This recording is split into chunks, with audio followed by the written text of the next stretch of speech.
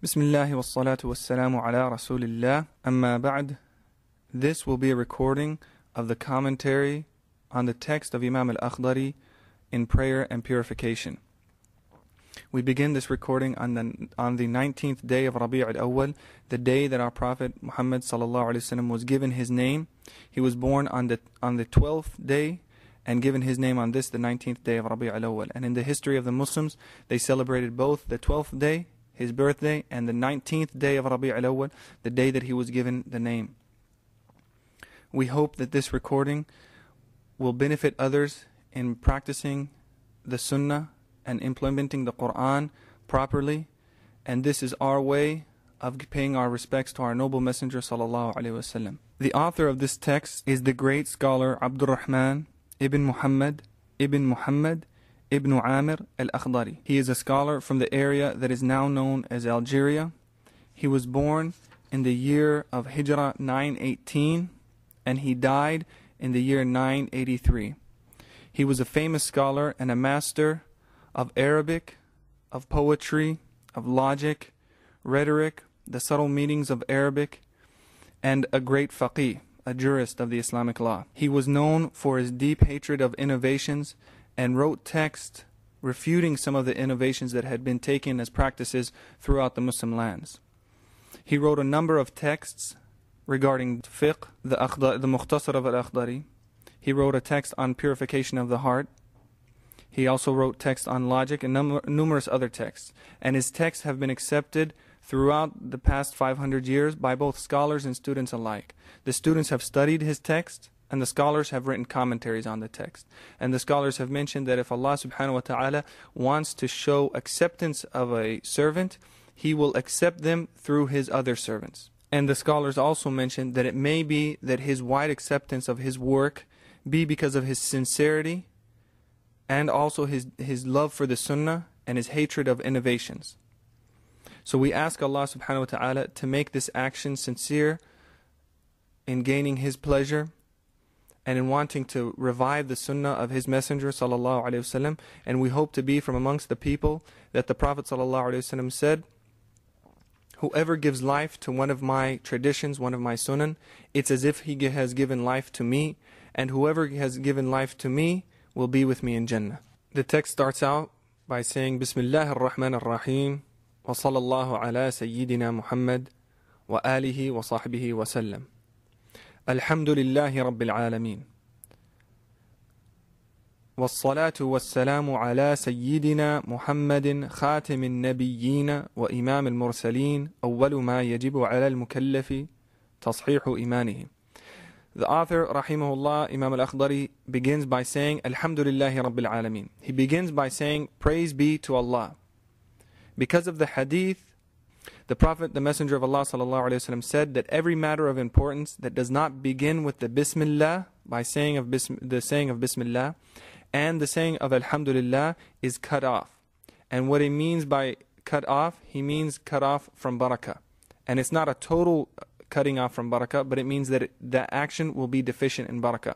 So it has been a tradition of the Muslims and actually recommended that all people beginning letters or beginning text or beginning anything that they want the barakah to descend in, to have blessings in, that they begin by saying Bismillah and then also Alhamdulillah. So Alhamdulillah, praise be to Allah. Alhamdulillahi Rabbil Alameen. Praise be to Allah, the Lord of the creation. The Rabb in Arabic is the one that nurtures something. So Allah subhanahu wa ta'ala is our nurturer, our Lord. Al-Alameen is the plural of alam with a fatha on the lam. You have in Arabic the alam with a fatha on the lam and the alim with the kasra on the lam. The alim is the one that knows. The alam with the fatha on the lam is the created thing. And the plural of that is alameen. So by saying Alhamdulillahi Rabbil Alameen, you're saying praise be to Allah, the Lord of all creation. Then the author says, وَالصَّلَاةُ وَالسَّلَامُ عَلَى سَيِّدِنَا Muhammad. He says, prayers and peace be upon our Master Muhammad sallallahu alayhi wasallam. And the prayers is a request from Allah subhanahu wa ta'ala to give mercy to the Messenger of Allah sallallahu alaihi wasallam and to raise him in his rank, in his degree. And the salam, the peace, is asking that he be protected from all disliked things. Be upon our Master Muhammad, Sayyidina Muhammadin sallallahu alaihi wasallam, Khatim al-Nabiyyina. He is the seal of the prophets. Anybody that believes that there is a prophet after him is a kafir, has left Islam. Wa Imam al-Mursaleen, and he is the leader of those who have been sent. And this has a dual meaning. The first is the general meaning, which is that he is the Imam of the messengers. He is their leader in a general sense. And in a specific sense, on the night of the night journey, Laylat al-Isra wal-Mi'raj, the Messenger of Allah sallallahu alaihi wasallam was taken from Mecca to Jerusalem, and there he led the messengers in prayer before he ascended to the heavens. And so because of that, he has been given the title Imam al-Mursaleen. He led them in prayer and he was their Imam, so he is the Imam of the messengers, the leader of those who have been sent. أول ما يجب على المكلف تصحيح إيمانه. Imam al-Akhdari then mentions that the first obligation incumbent upon one legally responsible is the rectification of his iman. The first thing that a person has to do once he's a mukallaf, a person who is legally responsible, is the rectification of his iman. The mukallaf, the legally responsible, is the person that has come of age, has attained puberty, and also has intellect. So if a person does not have any mental deficiencies, and he is now physically an adult, and that is known by for both the male and the female, the ejaculation of fluid, or the growing of coarse hair on the pubic area, or for the female, menstruation or pregnancies. These are the physical signs that a person is now an adult. If he also has an intellect, and that intellect means that if he were to be spoken to, he could respond properly, then this person by Sharia is an adult. Everything that is haram, he must stay away from, and everything that is wajib, he must do. This is the mukallaf, the one legally responsible. If none of those signs, the physical signs, show up, then once that person reaches 18 lunar years of age, then he's considered legally responsible. Before his age of responsibility, before the taklif, he is not taken into account for anything that he does in regards to the prohibited matters. This mukallaf, the first thing that's obligatory upon him once he reaches that age of legal responsibility is tashihu imanihi, is that he rectifies his iman, that he makes sure that his creed, his aqidah is in accordance with the Quran and Sunnah. And that's that he knows what's necessary for Allah, meaning that Allah is everlasting, He has firstness without beginning. These are necessary for Allah. Then he also knows the things that are impossible for Allah, such as coming into creation. And then he knows the things that are permissible for Allah, in that he can bring things into creation or he could take them out. And this is a whole science that Imam al-Akhdari in this text does not specifically mention, but there are other texts that do discuss it. So it is incumbent for a person to make sure that his aqidah is in accordance with the Quran and Sunnah by knowing Allah and knowing the messengers, knowing what's incumbent for them, what's prohibited for them, and what's permissible in their right. And then also knowing about the Quran and knowing about the last day and knowing about the ordainment. This is the tashih of his iman.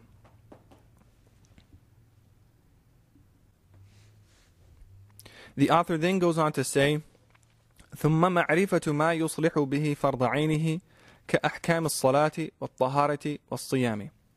Imam al-Akhdari rahimahullah then mentions, after knowing what is incumbent upon him as far as his iman, then he must have knowledge of what makes sound his individual obligations, his fard ayn, such as the rules pertaining to prayer, purification, and fasting. These are all the rules that he has to know for himself. And this is where the ulama differentiate between fard ayn and fard kifaya. Fard ayn are things that every single legally responsible Muslim has to know and has to perform. He can't assign this task to somebody else. Examples are prayer. You cannot have somebody else pray for you. Fasting. You cannot have somebody else fast for you. You must fast yourself. There are other things that are fard kifaya, such as praying upon the dead. As long as a certain portion of the community fulfill that obligation, then the rest of the community do not have to do that. And that is the fard kifaya, the collective obligation. So once the legally responsible person knows his iman and has rectified his iman, then he has to know what makes sound his individual obligations, his fard ayn. And the fard ayn are all the rules pertaining to the 5 pillars: prayer, purification, fasting, hajj, zakat. And then also knowing the halal and the haram. He has to know either by studying what is halal and what is haram, or by asking. And if he's going to get married, he has to know the rules of marriage. If he's going to buy and sell, he has to know the rules of buying and selling. If he wants to hire people, he has to know the rules. All of these things have been mentioned either directly in the Quran or by the Messenger of Allah sallallahu alaihi wasallam, or have been taught to us by the scholars from their understanding of the Quran and the Sunnah. So his fard ayn includes numerous things, but this text is specifically talking about prayer and purification, and also purification of the heart.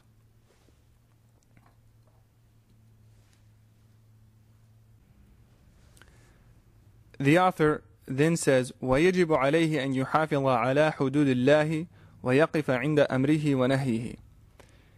Also incumbent upon one legally responsible is being vigilant concerning the prescribed limits of Allah, fulfilling His command and avoiding His prohibitions. This is known as the hudud of Allah. Allah subhanahu wa ta'ala has set down certain limits, the hudud, and we are prohibited from crossing them. So the person has to know that. He has to make sure that whatever is prohibited, he leaves, and whatever is an obligation, he does it. And again, the only way that a person would know the limits of Allah, would know the prescribed limits of Allah, the hudud of Allah, is either by studying or by asking the scholars. وَيَقِفَ عِنْدَ أَمْرِهِ وَنَهِهِ. And he fulfills his commands and avoids his prohibitions. وَيَتُوبَ إِلَى اللَّهِ سُبْحَانَهُ قَبْلَ أَن يَسْخَطَ عَلَيْهِ. If for any reason a person has transgressed the prescribed limits of Allah, then he must repent to Allah. So the author says he must also repent to Allah, exalted beyond description, before he incurs His wrath. So the one legally responsible, if he does something that's haram, he has to immediately realize that he should turn back to Allah and do tawbah. And now the author gives the conditions of repentance.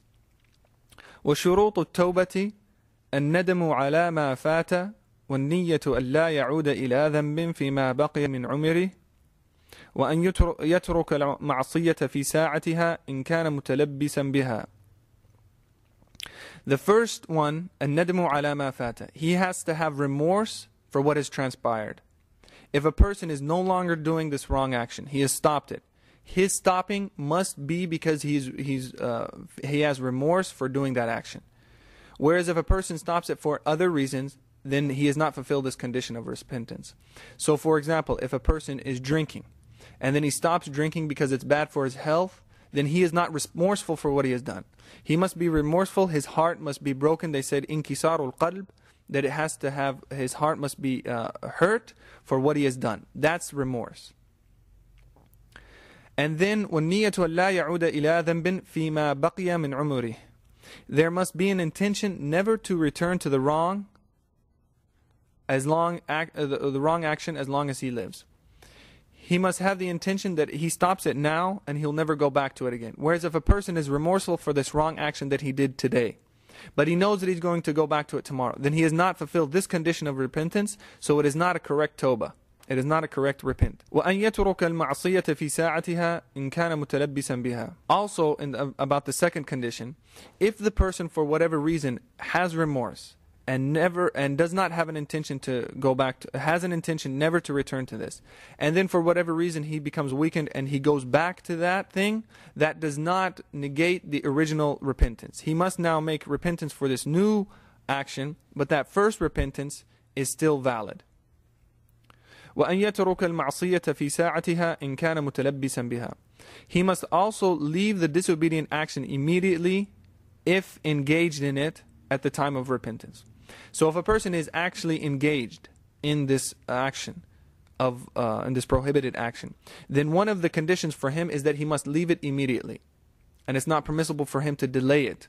So if a person is in the midst of committing a wrong action, and he feels remorse, and he knows he doesn't want to go back to it again in the future, but right now he's going to complete it, then he's not doing tawbah. Even though he feels remorseful, this is not considered tawbah. And وَلَا يَحِلُّ لَهُ أَن يُؤَخِّرَ التَّوْبَةِ. It is not permissible for him to delay repentance. So if he's doing this thing right now, and he's delaying repentance, then he's now doing another wrong action. So he has to do repentance for the initial wrong action, and then he has to do repentance for delaying the repentance. And then if he delays that, then he has to do repentance for delaying the repentance, for delaying the wrong, delaying stopping the action. And so it could actually accumulate. وَلَا يَقُولَ حَتَّى يَهْدِيَنِ اللَّهُ فَإِنَّهُ مِنْ عَلَامَةِ الشَّقَاءِ وَالْخُذْلَانِ وَطَمْسِ الْبَصِيرَةِ. Nor should he say, I'll wait until Allah guides me, for that is one of the signs of wretchedness, forsakenness, and spiritual blindness. This is something that many people that are delaying tawbah, this is something they say, I'll wait until Allah guides me. Or I'll wait until I'm 40 and then I'll start praying. Or for young women, they say, I'll wait until I'm an old woman and then I'll start wearing hijab. Or I'll start working on my deen once I become old. This person is waiting for Allah to guide him, and he said he should be very careful. He should not say this first of all, because it's a mockery of the deen. And he should also know that if he is saying that, or if somebody else is saying that, then it's a sign of three things. الشقاء والخذلان وطمس البصيرة. It's a sign of wretchedness, shaqa, which is the opposite of sa'ada. Shaqa is that a person, a'udhu billah, dies on other than Islam. He dies a wretched person, because true wretchedness is that a person leaves this dunya without iman in his heart. So if a person is saying this, I'll wait for Allah to guide me, then it could be a sign that he's going to die in kufr, a'udhu billah. Also, khudlan, forsakenness or abandonment. And this abandonment happens in this dunya and in the akhirah. It's a sign that Allah subhanahu wa ta'ala has abandoned this person in this world by not giving him tawfiq. Tawfiq is divine success, and tawfiq is that Allah subhanahu wa ta'ala gives person the ability to fulfill the commands. And this is tawfiq. So if a person is fulfilling the commands of Allah, it's not by anything that he's doing himself, it's that Allah subhanahu wa ta'ala has allowed him to fulfill the obligations and to stay away from the prohibitions. This is tawfiq. The opposite of that is khudlan, abandonment. If a person is doing prohibited actions, it's because Allah subhanahu wa ta'ala has abandoned him by not giving him tawfiq in that or those matters. So if a person is saying this, I'll wait for Allah to guide me, it's a sign that he's been abandoned or forsaken in this dunya. Also, a'udhu billah, it's a sign that he will be forsaken in the akhirah. That Allah subhanahu wa ta'ala, when he's spreading out his mercy on the day that we're in most need of his mercy, on Yawm al-Qiyamah, on the day of judgment, he will abandon that person. وَطَمْسِ الْبَصِيرَةِ. And also spiritual blindness. Basirati in Arabic is the seeing with the heart, the spiritual sight. Basar is seeing with the eye. So when a person goes to sleep and has a dream, he's seeing things, but it's not with his eye, it's with his heart. And that's the basira. The eye, the heart's eye, or the spiritual sight. So if a person is saying this, it's a sign that that sight of the heart is blinded, spiritual blindness. The author rahimahullah then says, وَيَجِبُ عَلَيْهِ حِفْظُ لِسَانِهِ مِنَ الْفَحْشَاءِ وَالْمُنْكَرِ وَالْكَلَامِ الْقَبِيحِ وَأَيْمَانِ الطَّلَاقِ وَانْتِهَالِ الْمُسْلِمِ وَإِهَانَتِهِ وَسَبِّهِ وَتَخْوِيفِهِ في غير حق شرعي. He says, then it is also an obligation upon one legally responsible to guard his tongue from foulness, evil and unpleasant speech, or to swear by divorce, humiliate, insult, or curse a Muslim, or to threaten him with anything unless it involves an obligation concerning the sacred law. So it is also an obligation upon the legally responsible one, the mukallaf, to guard his tongue from foulness, evil, and unpleasant speech. And this is defined as anything that a person would not say in the presence of dignified company. So this includes many things. First and foremost, cursing, bad language. Also talking about things or joking about things that you wouldn't do in the presence of dignified company. Talking about matters of the restroom. Talking about matters of relationships between men and women. Talking them in a way that's not dignified. And the Arabs, in their language, they were very modest in the way that they referred to these things. So, for example, they say in Arabic, if a person is going to use the restroom, they say qada al-haja, taking care of a need. They don't explicitly refer to that matter. And even in other cultures, they use terms that don't explicitly refer to the matter that's going to be done. And so if a person explicitly refers to it, then it's considered undignified. So the idea is understood, but it's not explicitly stated. So to maintain a sense of modesty and a sense of dignity. So if a person discusses it in a way that's undignified or uses bad language, this is foul, evil, and unpleasant speech. And this includes numerous things, and Imam al-Akhdari mentions some in the next few lines. And there are also texts that go into this in deeper. One of them is Maharim al-Lisan, the text by Muhammad Mawlud, specifically about prohibitions of the tongue. Everything that is prohibited to say, he mentions it in a very abridged text that is studied in Mauritania up until this present day. Also, وَأَيْمَانَ الطَّلَاقِ, it's incumbent for the legally responsible one to not swear by divorce. Swearing by divorce is a habit that the Arabs had and still have today. Other cultures don't necessarily have them, but it's that a person swears, but instead of swearing by Allah, saying by Allah, he swears by divorce. So he says, if such and such does not happen tomorrow, my wife is divorced. Or he invites somebody and he says, come to my house, and if you don't come, my wife is divorced. Or he gets mad at somebody and he swears this. He swears about something and uses divorce. So it's haram for a person to swear by divorce.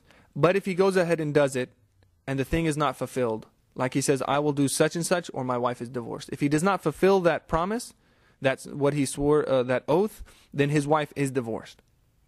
So it's haram for him to do that, but it is nonetheless binding. وَانْتِهَارِ الْمُسْلِمِ, it's also incumbent upon him to not humiliate another Muslim, or to insult him, or to curse him in any way. So to humiliate him, or mock him, or say things about him, or to write about him, or to talk about him in his absence, to do anything to a Muslim.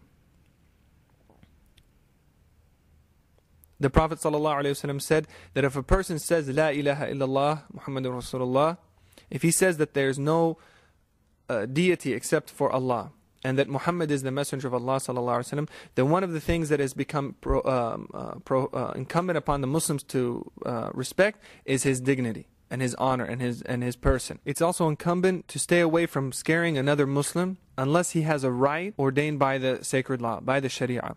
So to scare a Muslim, even if it's in jest, is haram. So to scare him in any way, to scare him if a person does not like this Muslim and he's scaring him just to scare him and to make him feel bad, then that's haram. Or he's just doing it as a joke. This person is not his enemy. This person he doesn't have any hatred towards, but he just does something to scare him. He stands behind the door and jumps out. That was specifically mentioned by the Prophet ﷺ, that it's prohibited for a Muslim to scare another Muslim, even if it's in jest, or even if it's done to a little child. ويجب عليه حفظ بصره من النظر إلى الحرام ولا يحل له أن ينظر إلى مسلم بنظرة تؤذيه إلا أن يكون فاسقا فيجب هجرانه. It is also incumbent upon the one legally responsible to safeguard his gaze from looking at anything prohibited.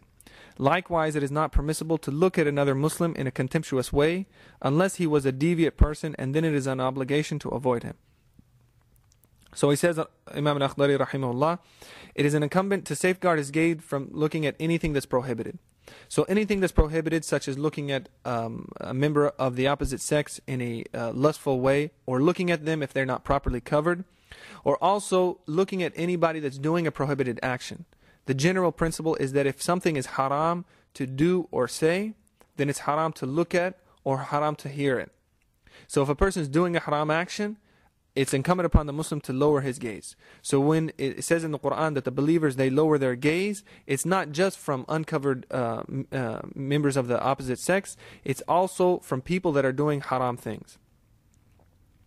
وَلَا يَحِلُّ لَهُ أَن يَنظُرَ إِلَى مُسْلِمٍ بِنَظْرَةٍ تُؤْذِيهِ.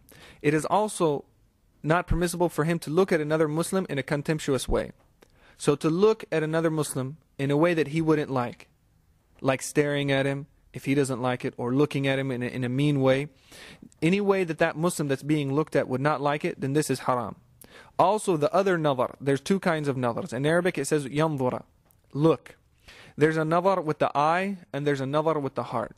So to look at him in a contemptuous way with the eye, outwardly, is haram. And also to look at him inwardly with the heart, in a contemptuous way, is haram. And that looking with the heart is dwelling upon his faults, or thinking about the faults of another Muslim, and gaining pleasure from that or even if he does not gain pleasure from that, to just dwell upon and think about the faults of another Muslim is looking at him in a contemptuous way. So if that Muslim were to hear or see what that Muslim is thinking about him, he wouldn't like it. So for that, it becomes prohibited. Unless he was a deviant person, and then it is an obligation to avoid him. Unless he was a deviant person, this in Arabic is the fasiq. The fasiq, or the deviant, or the rebellious Muslim, is defined as a person who does one of the enormities, or he does one of the sagha'ir, one of the lesser sins, on a regular basis. All the sins that are prohibited are either an enormity, a grand sin, or a lesser sin, a saghira. So it's either a kabira, a grand sin, or a saghira. If a person does a kaba'ir, examples of those are zina, theft, and numerous other ones, and then also the sagha'ir, lesser sins. If a person does that on a regular basis, then that lesser sin becomes a kabira. And so this person that's doing the kabira, or he's doing the saghira on a regular basis, he becomes a fasiq. His hukum is that he's a fasiq. So if this Muslim is a fasiq, then it becomes incumbent to avoid him. And this is in hopes that by avoiding him and sort of excommunicating him, it'll bring him back. And he's also going to discuss this more in detail, Imam al-Akhdari, later on in the text. So this Muslim, if he's doing a haram act and he's a deviant Muslim, then it does not become, it is not haram to scare him.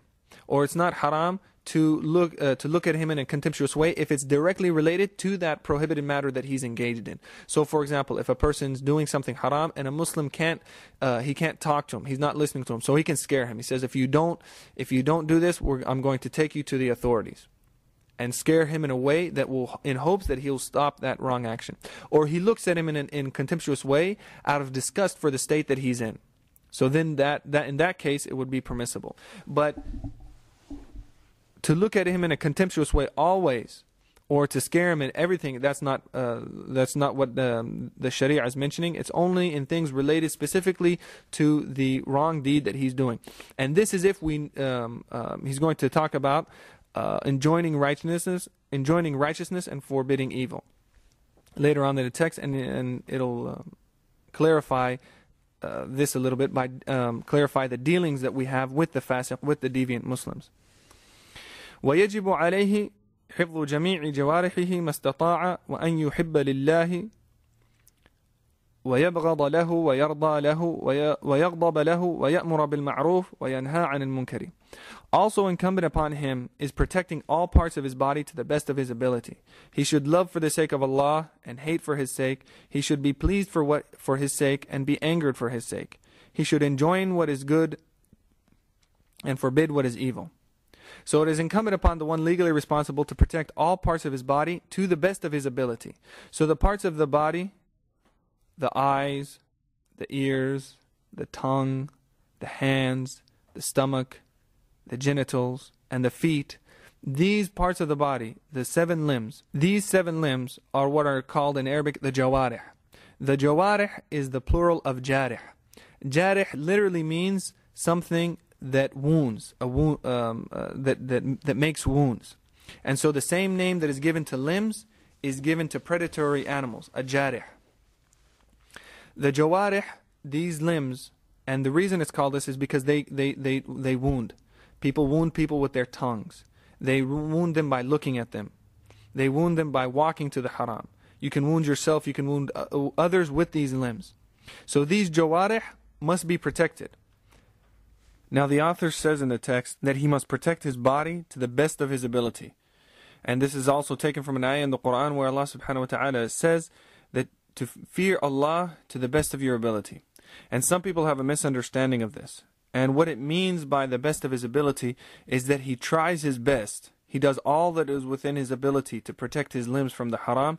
But if something haram comes in, then he's not taken into account for that. So for example, if a person tries his best not to eat the haram, he makes sure that he looks at all the food he eats, he looks at its source, he looks at what it's made from, he makes sure that it's a halal, but then in one day he accidentally eats something that's haram. So for this person, that haram that went into his stomach was outside, was out of his ability. So for that haram that went into his stomach, he's not taken into account for it. So that's what it means by to the best of his ability. Or if a person is walking in the streets and he's lowering his gaze from the haram, from the women that are not properly covered, from the people that are doing haram actions. But even in lowering his gaze, something's coming in. Sometimes he might accidentally look up and see something. He's not taken into account for that because that's not within his ability to stop. So he feared Allah to the best of his ability, made sure to keep his gaze lowered, made sure to not eat the haram and so forth. But then even with all that trying, some of the haram came in. So he's not taken into account for that.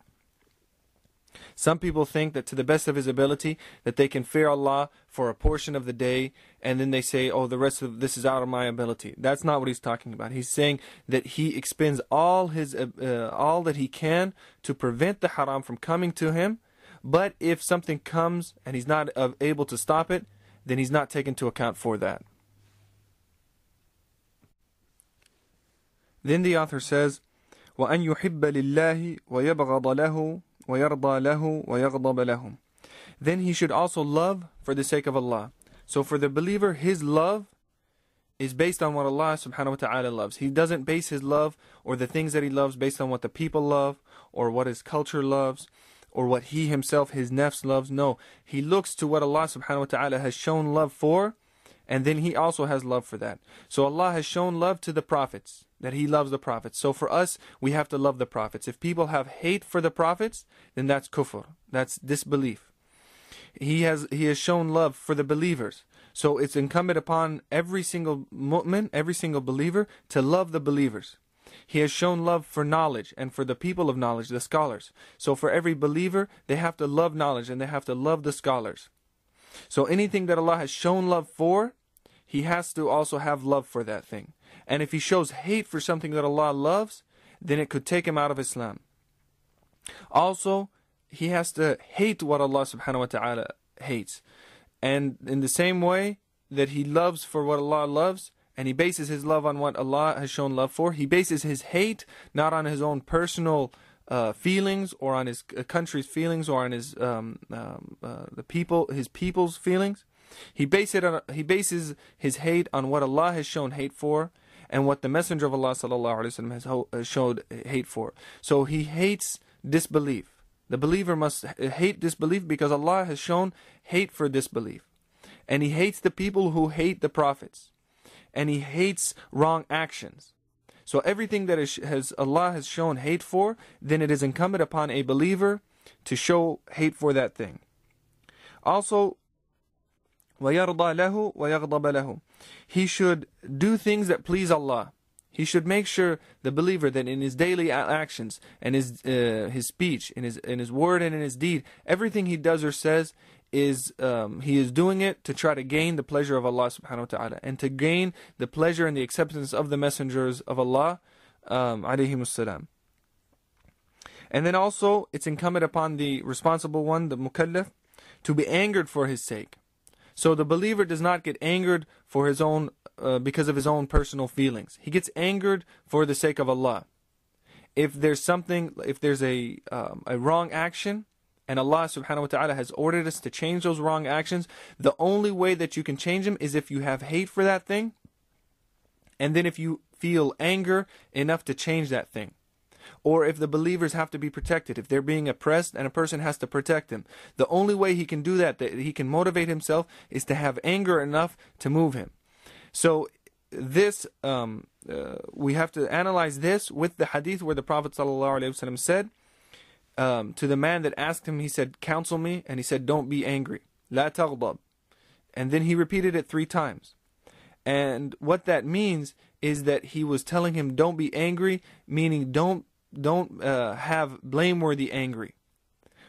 Because we know that if a person does not have any anger at all, then he's not going to have the ability to change haram, because he's not going to have feelings of anger towards this thing. He's not going to be able to protect his people, the believers or the oppressed, if an oppressor comes in. So if a person totally removes anger from his heart, all anger, then it becomes incumbent upon him to bring back some of that anger. The anger that would allow him to be angry towards the things that Allah is angry with. So here where it's saying that he should be angry for Allah, angry for Allah's sake, he's angry in the things that would anger Allah. And he's going to talk later in the text about the blameworthy anger. And that's the anger that the Messenger of Allah ﷺ told a man to not have. Then he says, وَيَأْمُرَ بِالْمَعْرُوفِ وَيَنْهَى عَنِ الْمُنْكَرِ. Also incumbent upon the one that's legally responsible is to enjoin righteousness and to forbid what is evil. And the interesting thing about the way the Arabic states righteousness or good and then evil or sin is ma'ruf and munkar. So in English it's translated as enjoining what's good and forbidding what is evil. Good in Arabic is khair and evil is shar. So in Arabic it does not say وَيَأْمُرَ بِالْخَيْرِ وَيَنْهَى عَنِ الشَّرِّ. No, it says يَأْمُرَ بِالْمَعْرُوفِ وَيَنْهَى عَنِ الْمُنْكَرِ. Ma'ruf in Arabic literally means that which is known. So the reason good is called ma'ruf is because the heart knows it. The heart knows good. Good things are familiar to the heart. Evil things have to be taught to the heart because the heart does not know that which is evil. So when it says munkar, munkar literally means that which is unknown. And evil, because it's unknown to the heart, and the heart has to be taught evil. We don't have the idea of original sin, or that children are inherently evil. They have to be taught that, because their hearts are pure, and their hearts only know that which is good. So the only way that they're doing bad things is that they're being taught it. Either by the humans or by the shayateen. Now, the majority of people do not know the conditions of enjoining righteousness and forbidding evil. So you get 2 extremes. You get some people that totally leave it, and they don't do any enjoining of righteousness and any forbidding of evil. And then you have other people that do too much of it because they don't know the conditions of it. So for the one that is legally responsible, and the one that has to enjoin righteousness and forbid evil, he has to know what are the conditions. And the conditions of enjoining righteousness and forbidding evil are 3. The first one is knowledge. The person that is enjoining righteousness or forbidding evil has to know what is the hukum of this thing, what is the judgment of this thing. Have the scholars gain consensus about this thing being prohibited or this thing being an obligation. And if they have not, then it's not an obligation, and it's not permissible to enjoin righteousness. If a person, if there's a difference of opinion, if there's a valid difference of opinion about this thing, and that person that you see doing it, you know that he's following that other opinion, that opinion of the scholar, then it's forbidden for you to do amr bil ma'ruf and nahi 'anil munkar on him. You can give him advice. You can say, there's a difference of opinion about this. The safest thing is to leave it totally. But you can't go to him in a angry way and say this is haram. So you have to have knowledge about this thing. If the person is doing it and he's not aware of that opinion, so he's actually doing it and he doesn't know the opinion, or he only knows of the haram opinion, then you tell him this is haram. Or if a person is following an opinion but it is extremely weak, it is a shadh opinion, or it's a da'if opinion, it's a weak opinion, you have to tell him that it's not permissible for you to be following the dispensations in the deen. You can't be taking rukhsas, and you have to order him to not do that. So the first condition is to have knowledge about that thing. If a person does not have knowledge about that thing, then it's haram for him to enjoin righteousness and forbid evil, because it may turn out that he's actually enjoining something that is haram. He's telling people do this, and it's actually haram to do because he does not know the hukum. Or he's forbidding something and it's actually wajib, it's actually an obligation, or it's actually permissible. So he's now changing the sharia. So for that reason, a person that is going to embark on enjoining righteousness and forbidding evil has to have knowledge. And this knowledge comes through either studying the text of religious law or asking the scholars. So if a person goes and enjoins righteousness and forbids evil without knowledge, he himself is actually now doing a haram, a prohibited act. The second condition of enjoining righteousness and forbidding evil is that he knows that his telling this person to do this or to not do this will not lead to a greater harm. So if the person has a weapon, say for example he has a gun or a knife, and he's doing something haram, and a believer would come to him and say, don't do this, and he knows that he's going to hurt him or hurt other people, then it becomes haram for him to enjoin righteousness or forbid evil in that situation, because now it's going to lead to a greater harm. So before actually doing this, enjoining the righteousness or forbidding the evil, you have to know that it will not lead to a greater harm.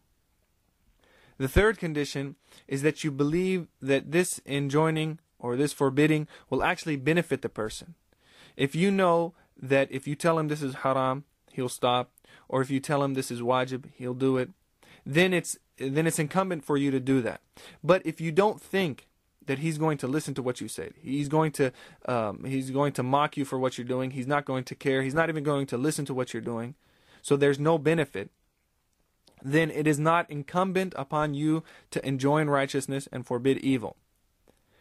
So if the third condition is not there, then it's not incumbent for you to enjoin the righteousness and forbid the evil. And then there's a difference among the scholars. Is it permissible or is it recommended? But in no opinion is it an obligation. Then the author says, وَيَحْرُمُ عَلَيْهِ الْكَذِبُ وَالْغِيبَةُ وَالنَّمِيمَةُ. Also prohibited for him is lying, kadhib, backbiting, ghiba, and dissembling words or carrying tales, namima. Lying is mentioning something that's not true. And a person could either do this knowingly or unknowingly. So what he's talking about here is lying knowingly. A person knows that this thing is not true, and he mentions it. And the prohibition can actually vary in degrees based on what he's lying. If he's intending to take somebody's right, or to cheat them, or to harm them, then it's extremely haram. And so on. If a person mentions something and he doesn't know that what he's mentioning is not true, but he mentions it unknowingly, then it is actually considered kadhib. It's lying, but he's not taking into account for that. Unless he's mentioning every single thing he hears, and he's not leaving out some of the things that he thinks might be doubtful, or if he mentions a thing and he's not sure about whether it's true or not, he should say, I think, or I'm not sure. Something that would allow the listener to know that this person is not sure. Whereas if he's mentioning everything he hears as being true, then he's going to have some lies come into his into what he's reporting. So that's kadhibu. Intentional or knowing lying is haram. Ghiba, backbiting. And ghiba is defined as mentioning something about your brother in his absence, that if he were to hear it, he wouldn't like it. So ghiba is actually mentioning something that's true about him, a fault about your brother, or that's something, either a physical fault or a something in his character, something in his body, something in his clothes, something about his family, something about his people, anything. They said even mentioning something about his dog.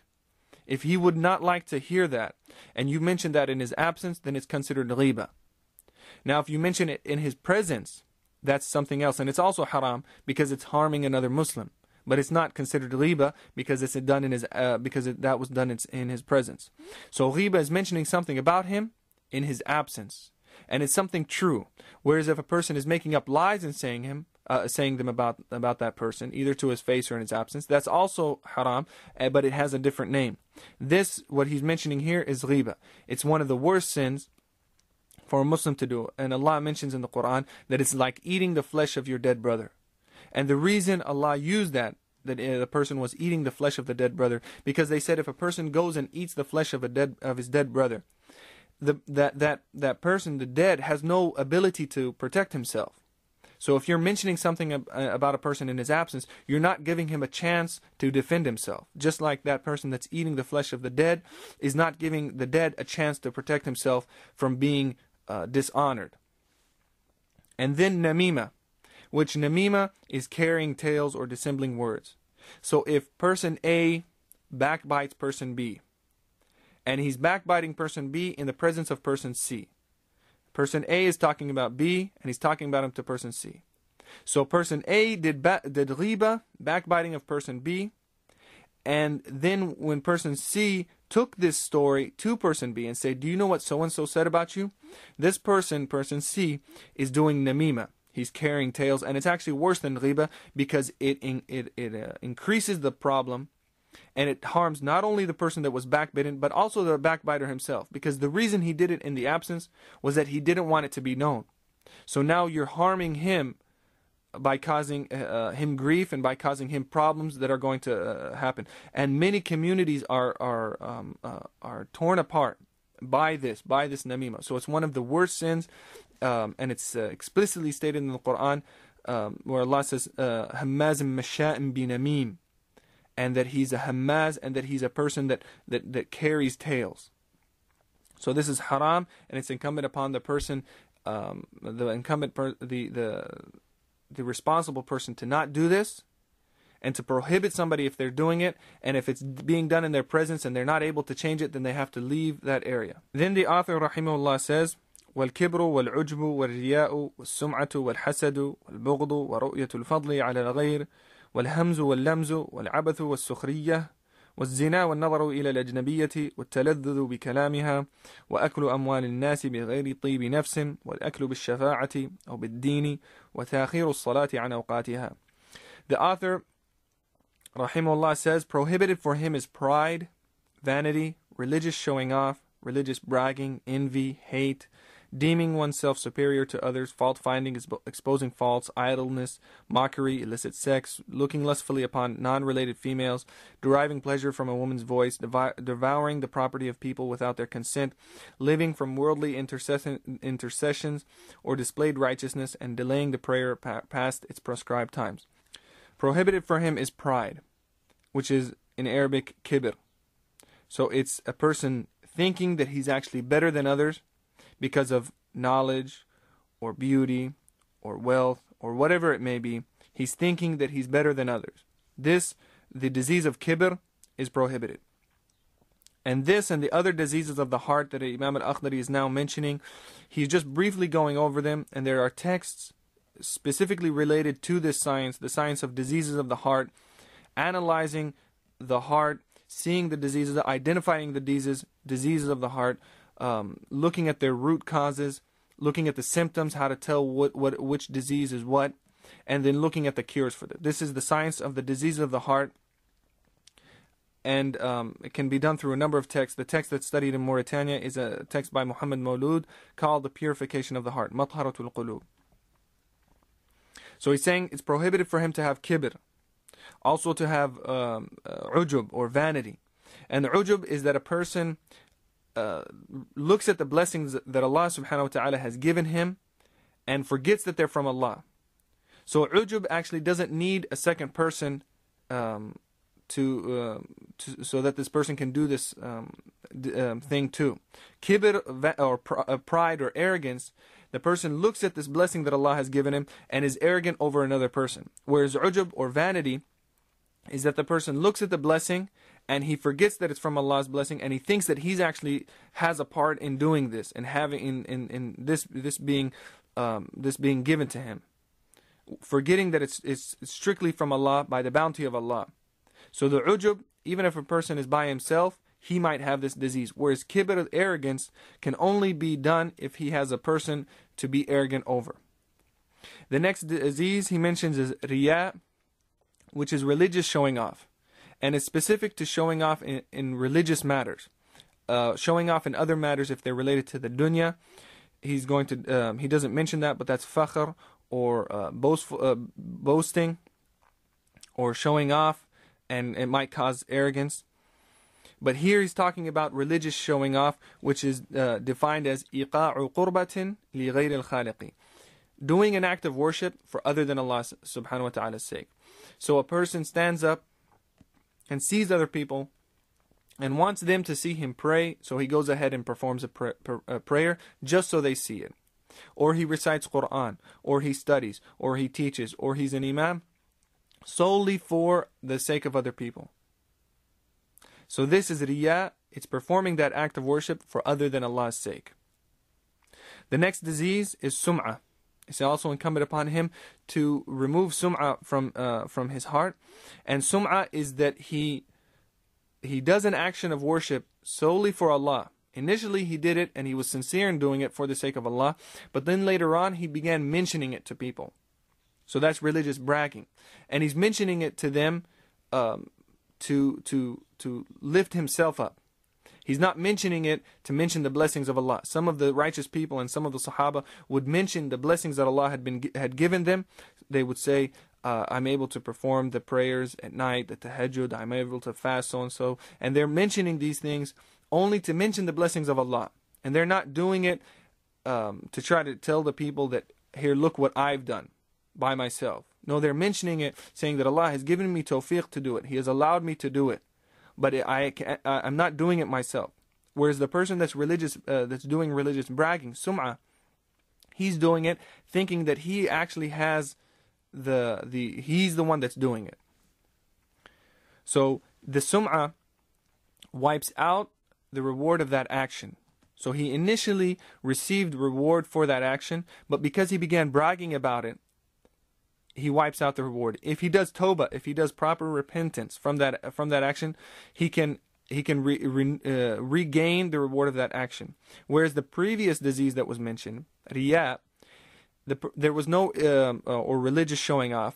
There was no reward to be established in the first place. So he has to do repentance from doing that riya. But he does not gain any reward for that action because the action was never done sincerely for Allah. The next disease that he mentions is hasad, or envy. And it's that a person sees a blessing in another person. And he hates the fact that he has that. And he knows that if he had the ability to remove the blessing from that person, he would do so. So that's hasad. And it has to be removed from the heart. And it's one of the worst diseases. And it causes many other, the person to do many haram actions. And all these diseases, they are in the heart, but they'll show up on the limbs. They'll cause people to do the haram. So we previously were going over the prohibitions of the tongue. The tongue is one of the limbs. The only way a person can lie about somebody, backbite them, or do anything is if they have a disease in the heart causing their limbs to be able to do this. Because we know that the heart, if it is sound, the whole body is sound. And if the heart is corrupt, then the whole body is corrupt. So if these diseases are present in the heart, then that corruption will show up on the limbs in the forms of lying, backbiting, carrying tales, mockery of people, and so on and so forth. It's also incumbent for him to remove bughd from his heart, hate. And this is the blameworthy hate, the hate that Allah has not approved of. We previously mentioned in the text that he has to love and hate for the sake of Allah. And here he's saying hate is haram. What he's saying here, hate or bughd, if it's the blameworthy hate. If he's hating things that Allah does not hate. He's hating things that Allah loves. So it's incumbent for him to remove hate from his heart if he's hating for other than the sake of Allah. وَرُؤْيَةُ الْفَضْلِ عَلَى الْغَيْرِ. Also deeming himself superior to others. He has to remove this from his heart. وَالْهَمْزُ وَاللَّمْزُ. And then fault finding or exposing faults. And this in Arabic is the hams and the lams. The exposing faults with the tongue we mentioned was ghiba. The exposing faults in this manner of the hams and the lams is done with the eye, with winking or with nudging or with pointing. So if a person is doing something and he would not like people to see him doing that, and he's trying to do it in secret, and then somebody kind of nudges somebody and says, hey, look at that guy, and points, or doesn't say anything but points to him, or kind of winks, like what the kuffar would do about the believers. When they would walk by, they would wink at each other and kind of say like, hey, look at them, and do it in a state of mockery. So this is the hams and the lams. Some of the scholars say that hams is with the eye and lams is with the hand. Some say that it's the opposite, and some say that they both mean the same thing, that the hams and the lams is with the eye, fault finding with the eye, with winking or with pointing. So this is also haram. وَالْعَبَثُ. And that's doing something that does not benefit them in the dunya or the akhirah. Vain play. Like the Quran says that the dunya is just sports and amusement. So they're just doing things that do not benefit them in the dunya or in the akhirah. So these things are haram. وَالسُّخْرِيَّةِ. Also mockery, mocking another Muslim, like was previously mentioned, ihanatihi. So mocking another Muslim is haram, and he has to stop and make tawbah for doing it. Was zina. The zina here is translated as illicit sex, and it has that meaning, specific meaning. But zina is also done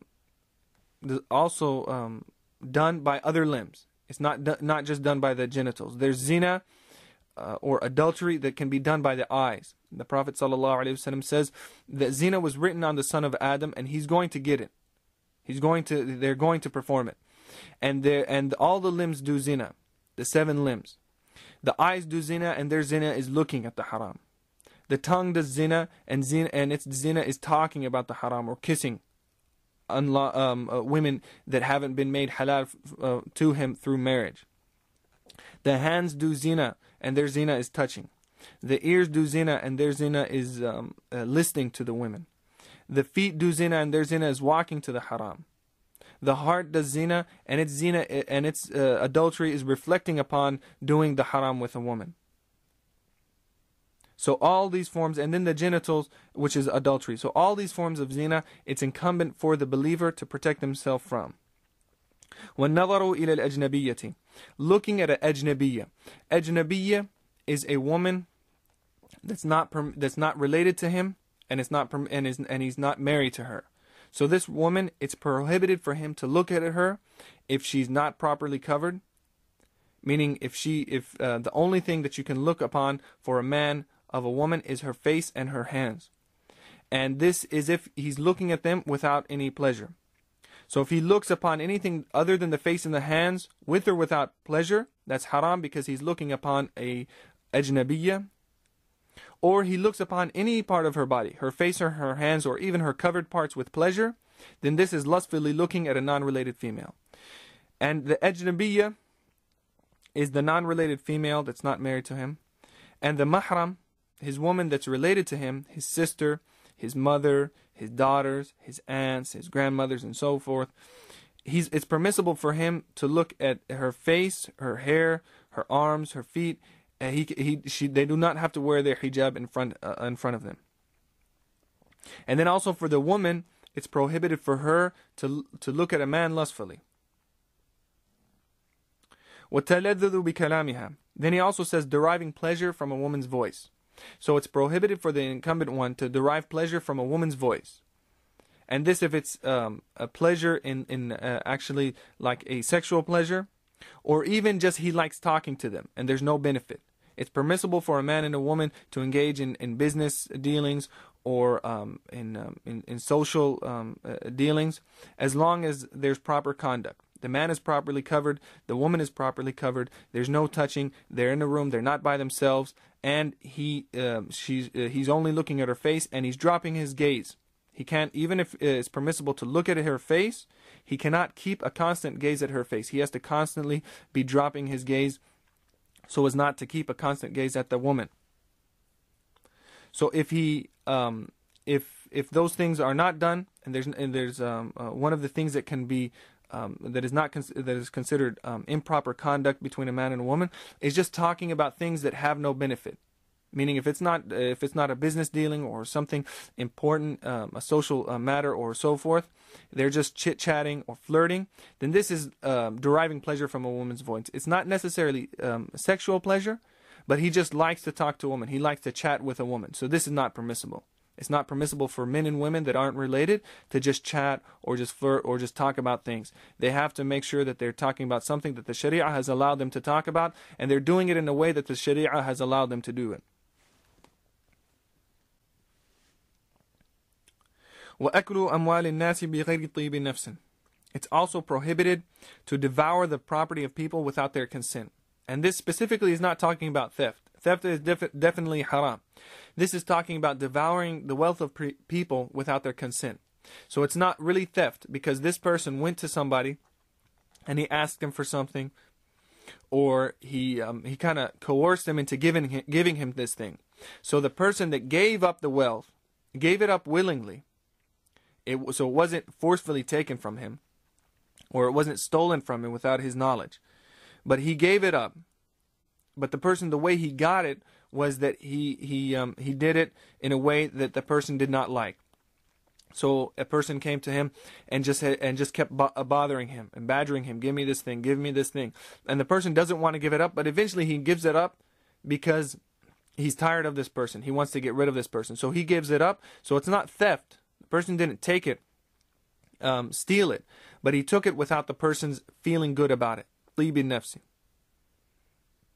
So that's prohibited for a person to do. Or there's some people that it's known that they can harm them in either talking about them, spreading tales about them, or saying things about them. And so people give them money just to keep them quiet, just to keep them satisfied so that they won't harm them, either physically or verbally or so forth. So that person, he's taking that thing, he's not stealing it, but he's taking it without the person giving it. He's not feeling good about giving it. So that's haram for him to accept. وَالْأَكْلُ بِالشَّفَاعَةِ. Also, it's haram to live from worldly intercession. Worldly intercession here is shafa'ah. And it's that if a person has the ability, either because of wealth or because of prestige, to stop the oppression of a person, then he goes to that person. He said, "Hey, look, I stopped this from coming to you." So he's expecting something, some monetary benefit, because if a believer has either prestige, standing within the community, or he has wealth and he has the ability to stop oppression of a Muslim, he steps in and he intercedes for this Muslim. He stops, a government wants to take his land, and he steps in and he stops the government from taking his land. Somebody wants to physically harm a Muslim, he steps in because he has physical or financial ability to stop this person from being oppressed. He has to do that. It's incumbent upon the believers to protect the weak believers. But then he goes to that person he protected, and he now expects some monetary benefit. That's haram. That's living from worldly intercession, because it was incumbent for him to do that, to offer that protection. And now he's expecting some monetary benefit for that protection that he gave. So it's haram for him to do that. If the person that was protected willingly gives a gift, then that's something different. But he's expecting some benefit for that protection that he's given. Then displayed righteousness is also haram. Aklu bid-dini, that the person is actually doing something from the deen to benefit himself from this world. So he goes and he becomes an imam of a masjid, or he prays, or he becomes a hafiz of the Quran, or he recites Quran, or he teaches, or he studies, only to benefit from the dunya, because he knows that people will give them money. Or he knows that within the Baytul Mal, within the Muslim treasury, there's salaries for these positions, and he's doing that solely for gaining that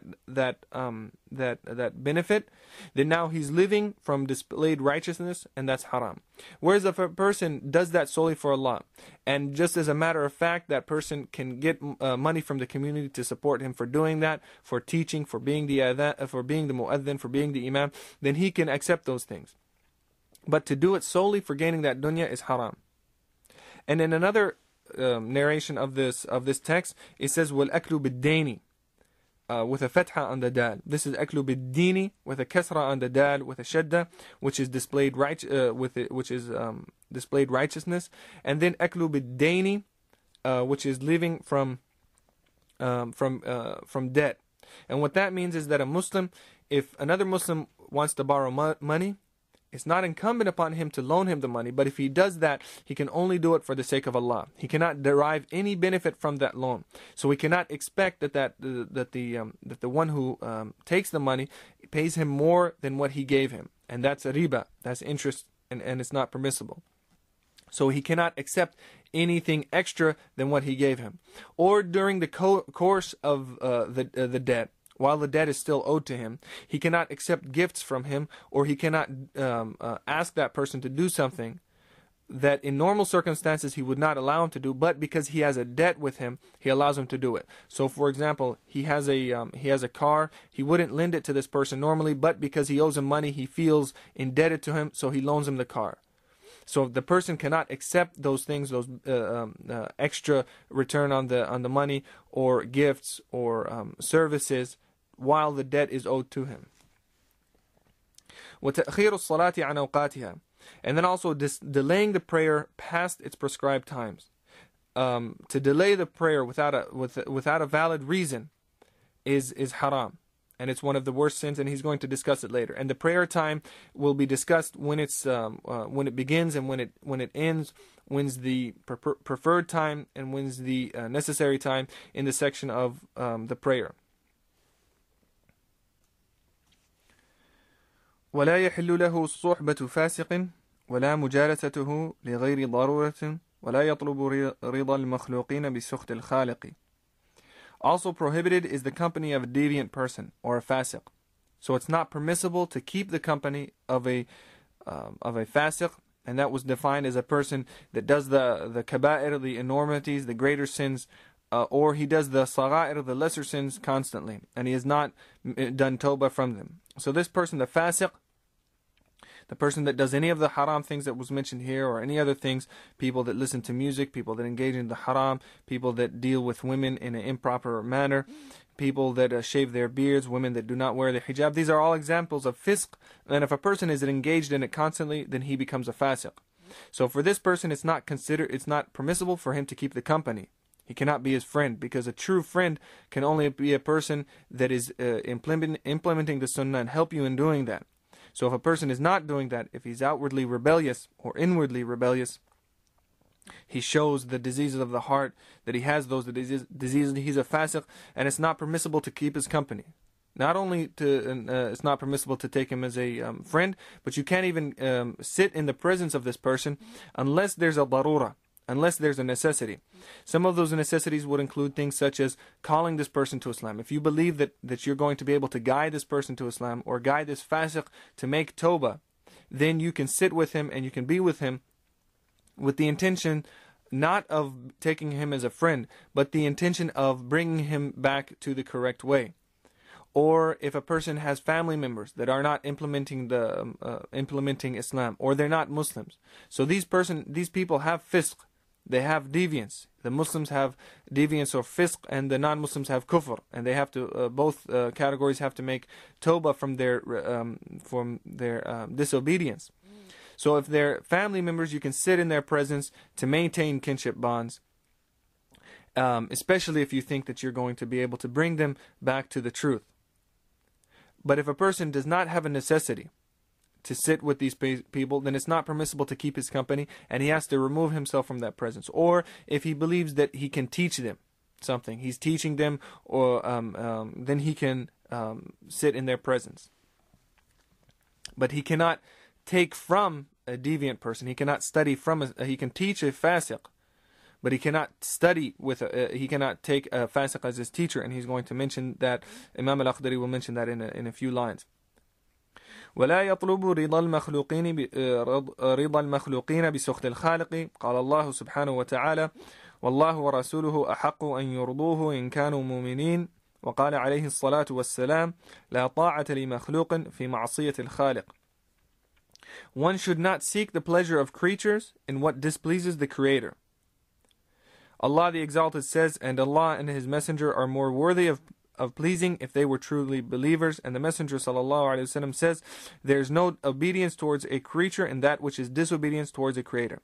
So a person should not seek the pleasure of creatures in what displeases the creator. If the creatures, if people want him to do something, or he doesn't want to do something because it would displease the creature, the creation, the people, but at the same time, by pleasing the creation, he displeases Allah, then that's haram for him to do. And he's making a mockery, and he's showing where his allegiance is. He's showing that his allegiance and his loyalty is to these people, to his standing within the community, to his to what people think about him, and he's not caring about what Allah thinks or what the Messenger thinks. And that's why the author then mentions the ayah where Allah the Exalted says, and Allah and His Messenger ﷺ are more worthy of pleasing if they were truly believers. So if the people were truly believers, they would look to pleasing Allah and pleasing the Messenger, even if it displeases the creation. And they would not think about pleasing the creation if it would cause any displeasure to Allah and His Messenger in any of the matters of his life. And the scholars have also said, if a person occupies himself and is concerned with pleasing Allah and pleasing His Messenger, then eventually Allah will put will make people love Him and respect Him. Whereas if a person preoccupies himself with trying to please and gain the respect of people, and at the same time he's gaining the displeasure of Allah and His Messenger, then Allah will put displeasure in the hearts of the people. So He will not win their hearts. The only way to win the hearts and to gain the respects of the people is to do things that would seek the pleasure of Allah and of His Messenger sallallahu alaihi wasallam. And the Messenger of Allah sallallahu alaihi wasallam said, there is no obedience toward a creature in that which is disobedience towards a creator. That we only obey the people, you only obey your parents, you only obey the Imam, the Khalifa, if there's no disobedience to the Creator, to Allah subhanahu wa ta'ala. So if somebody says, don't pray, and Allah says to pray, then you have to disobey the creation and obey the Creator. And the same goes for any of the other orders. If it is in accordance, if the person is giving you an order that does not go against Allah and His Messenger, then you can listen to him. But if he is giving you an order, telling you to do something or expecting you to do something, and it goes against the order of Allah, then he has to remember the principle that the Messenger of Allah sallallahu alaihi wasallam gave us, and that's that there is no obedience toward a creature in that which is disobedience toward the Creator. ولا يحل له أن يفعل فعلا حتى يعلم حكم الله فيه ويسأل العلماء ويقتدي بالمتبعين لسنة محمد صلى الله عليه وسلم الذين يدلون على طاعة الله ويحذرون من اتباع الشيطان. Nor is it permissible for him to engage in any action until he knows the judgment of Allah concerning that act. So before a person engages in any act, if he does not know whether this is halal or haram, he has to find out. He has to know whether this is halal or haram. And this is where the Prophet ﷺ says, طَلَبُ الْعِلْمِ فَرِيضَةٌ عَلَى كُلِّ مُسْلِمٍ, that seeking knowledge is incumbent upon every Muslim. So things related to his worship and things related to his daily life, interaction with people, interaction with whatever it may be, he has to know the hukum of Allah. And if he does not know the hukum of Allah, then if he engages in that matter, even if it turns out that this matter was actually permissible, if he does not know that whether this is permissible or haram, by engaging in that thing, he has now done a prohibited act, even if it turns out that matter was actually permissible. Now, how does he know the hukum of this thing? Imam al-Akhdari then mentions, وَيَسْأَلَ الْعُلَمَاءِ, he must ask the scholars and imitate those who follow the traditions of the Messenger of Allah sallallahu alaihi wasallam, those who direct people to the obedience of the law and warn them from following the shaitan. So to find out the rulings related to this thing, he has to ask the ulama, either by asking them if they're present or by going to the text that they left. But the conditions of this person that he's asking, there are two conditions. One, al-ulama, they have to be scholars. They actually have to have knowledge. So if a person does not have knowledge, it's not permissible for him to ask anything about the deen from him. So he has to have knowledge. A person has to know that he's actually studied, and he studied with scholars, and he's been given permission to teach, and he has an isnad, a chain of transmission from his scholars, that these scholars have studied with people, and they were given permission to teach by their teachers, who were given permission to teach by their teachers, and so on, back to the Sahaba and back to the Messenger of Allah sallallahu alaihi wasallam. So that's the first condition, that they actually have to have knowledge. So if a person does not have knowledge, it's haram to ask him about matters of the deen. So if a person knows that he has not studied, even asking him, even if you know that you're not going to listen to what he's saying, to merely ask a person that does not have knowledge is haram, according to the Sharia. Then the second is that the scholars who imitate and follow the traditions of the Messenger of Allah. And he mentions this because this is the second condition of the people that we ask. The person not only has to have knowledge, but he has to have implementation of his knowledge in accordance with the Quran and in accordance with the Sunnah. And so we know that there are scholars that have knowledge, that have sometimes immense knowledge, but they do not implement their knowledge. And so we have to stay away from these people. And the Prophet ﷺ warned us about these people. He said that he does not fear anything for his ummah more than the evil scholars. And these are the people that will order people to do things and they will not implement themselves, or sometimes they would change the Sharia. They would change the rulings. So if a person does not see the person implementing their knowledge, then they cannot ask them about the Sharia. They cannot study with them. And so you cannot take knowledge from a person, even if he has knowledge. You cannot take it from him if he's a fasiq, if he's not implementing his knowledge. And we know that even scholars can be fusaq, can be deviant Muslims. Just because a person has knowledge does not mean that they're righteous merely by their knowledge. Iblis, la'natullahi alayh, the head devil, has immense knowledge, has great knowledge. He's been here for many countless years upon the earth, and so he has knowledge, but his knowledge does not benefit him at all. And then there are also hadith talking about places in hell, wal-iyadu billah, that are specific for people that have knowledge and do not implement it, like places specifically in the hellfire that are for people that have memorized the Quran and do not implement what the Quran is saying. Or about the scholars that on the Day of Judgment, their students will be led into the hell Jannah, and the teacher will be led into the hellfire, and the students will ask the scholar, why are we going into Jannah and you're going into hell, and you taught us how to get into Jannah? He said, I did not implement my knowledge. And the Quran says that about the people, he says, do you enjoin righteousness to people and forget yourselves? So we have to look for the scholars that are following the Sunnah outwardly and inwardly. And they are the people who direct people to the obedience of Allah and warn them from following the shaitan. This is the characteristic of the people. They have implemented their knowledge and they have a deep desire to save themselves and to save their families and to save the Muslims from following the paths that would take them away from Allah, the paths of the shaitan. ولا يرضى لنفسه ما رضيه المفلسون الذين ضاعت أعمارهم في غير طاعة الله تعالى فيا حسرتهم ويا طول بكائهم يوم القيامة. Nor should he accept for himself what bankrupt people accept for themselves, those who have wasted their lives in other than obedience to Allah the Exalted. Oh, how great is their loss, and how extensive their weeping will be on the day of standing. This is in reference to a hadith where the Prophet ﷺ asked the Sahaba, do you know who the bankrupt person is?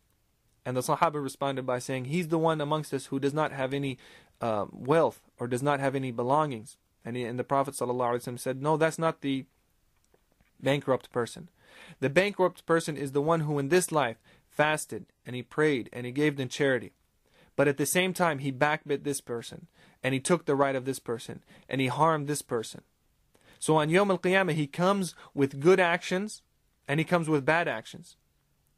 And so the people that he oppressed will come and take their rights from him. And they'll do that by taking his right actions, his good deeds, his hasanat.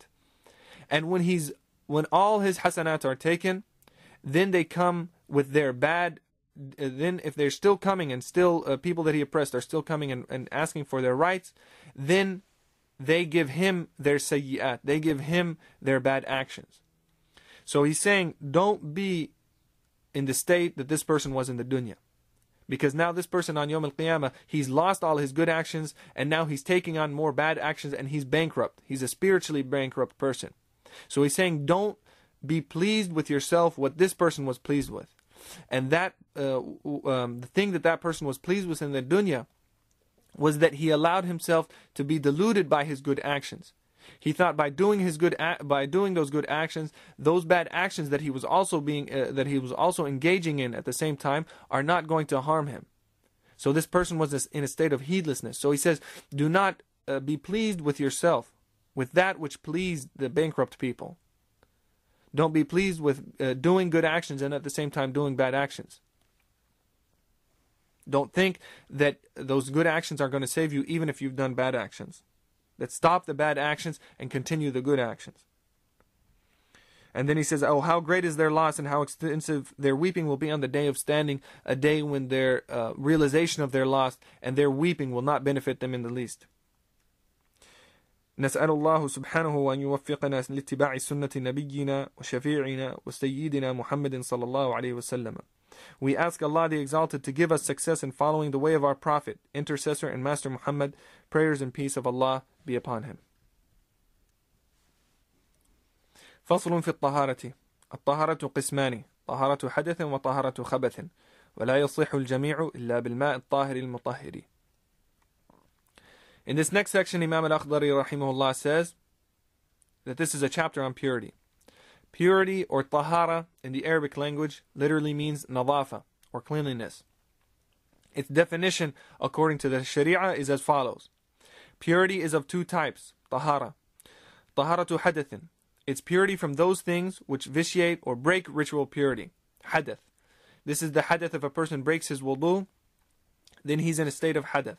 It's not something physically that's on his limbs or on his body if he's in the greater state of impurity, the state of janaba, but it's a state that's upon his limbs or upon his entire body that has to be removed, has to be purified. So this is taharat we gain purity from two things, from those things which break the ritual purity, the hadath, and also the taharatu khabathin, the purity from the khabath or the najasa, those things deemed unclean by the sharia or the filth, the impurities, the najasa. And those are things such as urine, blood, feces, pus, vomit that's been changed, portions of dead animals, unslaughtered animals. These are all examples of najasa. These things, if they're on the body or on the clothes of a person or on the area where a person is going to pray, they have to be removed. A person has to attain tahara from them. ولا يصح الجميع إلا بالماء الطاهر المطهر وهو الذي لم يتغير لونه أو طعمه أو رائحته بما يفارقه غالبا كالزيت والسمن والدسم كله والوذح والصابون والوسخ ونحوه. So when we again attain purity, it is only pure and purifying water. Pure water that is tahir and it's purifying. It's mutahhir. It has the ability to purify, which can remove impurities. This is the water that's tahir, it's pure, and it's mutahhir, it's purifying. The definition is that it is water which has retained its original color, smell, and taste. So it has not been changed by anything. If the water has been changed in one of those three qualities, or two of them, or all of them, then it is no longer pure and purifying. So it is not changed due to things that are not normally part of it, such as oil, butter, grease, or such things as dung, soap, filth, and the like. Those things that he mentioned and other things like them are not normally part of water. Water in their natural state. Water that's taken from wells, from taps, from rivers, from oceans, rainwater. These things that he mentioned are not normally a part of water. So if they change the water in any of one of those three qualities, then it is no longer pure and purifying. It can no longer be used to attain purity.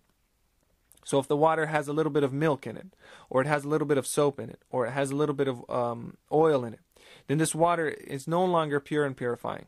It could be pure in the sense that you can use it for cooking and cleaning, but it's not purifying. So if water gets soap in it, then it is no longer purifying, but it could be pure. And so you could use it for washing clothes, for washing dishes, or so forth, but you cannot use it for attaining purity.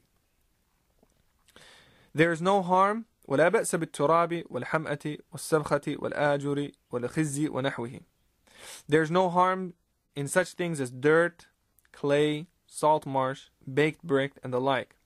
These things that he mentioned are things that are normally a part of water or are constituents of the earth, and so for that reason, if they change one of the qualities of the water, they do not harm it.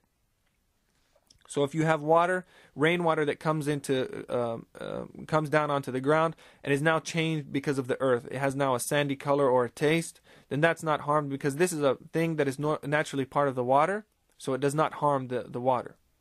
Or you have salty water. Salt is a natural thing that's natural could be a natural part of water, so it does not harm it. Or you go to a well that has minerals that causes it to have a yellowish tint or a reddish tint or to have some sort of a smell because of the minerals, then those things, because they're naturally a part of the water, they do not harm the state of the water. So even if it changes as one or all of the qualities of the water, it does not harm it. So that water is still pure and purifying. فصل في النجاسة. إذا تعينت النجاسة غسل محلها فإن التبست غسل الثوب كله ومن شك في إصابة النجاسة نضح وإن أصابه شيء شك في نجاسته فلا نضح عليه. This is the chapter on impurity. If impurity, those things that were mentioned earlier, blood, feces, urine, pus, so forth, if impurity is discovered on one's body or garment, then the place should be washed, just that place. But if it is hard to identify, then the entire garment should be washed. So if you know that that impurity got in a specific portion of your body or clothes, then all you have to do is wash that area. But if it is hard to identify, meaning that you know that this impurity got onto your body or onto your clothes, but you don't know exactly where, then you wash the entire garment, or you wash an area large enough to where you know that you have now cleaned this garment. And this washing means that you put it on the water that's tahir and mutahhir, the pure and purifying water, and you put it on the area and you allow the water to flow off. Or you know that the water, once it's poured on that garment, it's now diluted that thing to where there's no longer any traces of that impurity. So if you have blood on the garment, for example, or any other impurity, and now you wash it off, as long as the water that's being poured on is coming off with a change in it because of that impurity, it's changed in its color or its smell, then that garment is not purified. You have to keep pouring water and washing that area until the water that's coming off no longer has any traces of that impurity. So if you can do that without wringing, that's fine. There's no, it is not necessary to wring out the clothes. If you can just pour water on the clothes, then you know that there's no traces of that impurity, that now you've diluted that impurity to where it's no longer can be, it no longer changes the water at all. Then that cloth is purified. You don't have to wring it out. You can pour water on it, or you could put it in a bucket of water or a tub of water and then hang it out to dry. وَمَنْ شَكَّ فِي إِصَابَةِ النَّجَاسَةِ نَضَحَ. As for one who doubts whether impurity has soiled him or not, then he should spray water over it. If you know that there's an impurity in the area, and you see it kind of splash, or you see it, your clothes may or may not have touched it, so you know there's an impurity in the area, but you doubt whether or not it actually got onto you, then all you must do is just lightly sprinkle water over that area. Should he doubt whether the substance is actually impure or not, then he need not sprinkle over it. So if a person finds something on his clothes and does not know what it is, he knows definitely it's on his clothes or on his body, but he doesn't know what it is. He sees something red, he doesn't know, is this ink or is this blood? He sees something brown, he doesn't know, is this feces or is this mud? or he sees something wet on his body. He doesn't know, is this urine or is this water? So he doubts whether the material is actually impure or pure. In this case, he does not wash it, sprinkle it, or do anything to it. He leaves it alone, because the origin of all things are pure until it's proven that they're impure.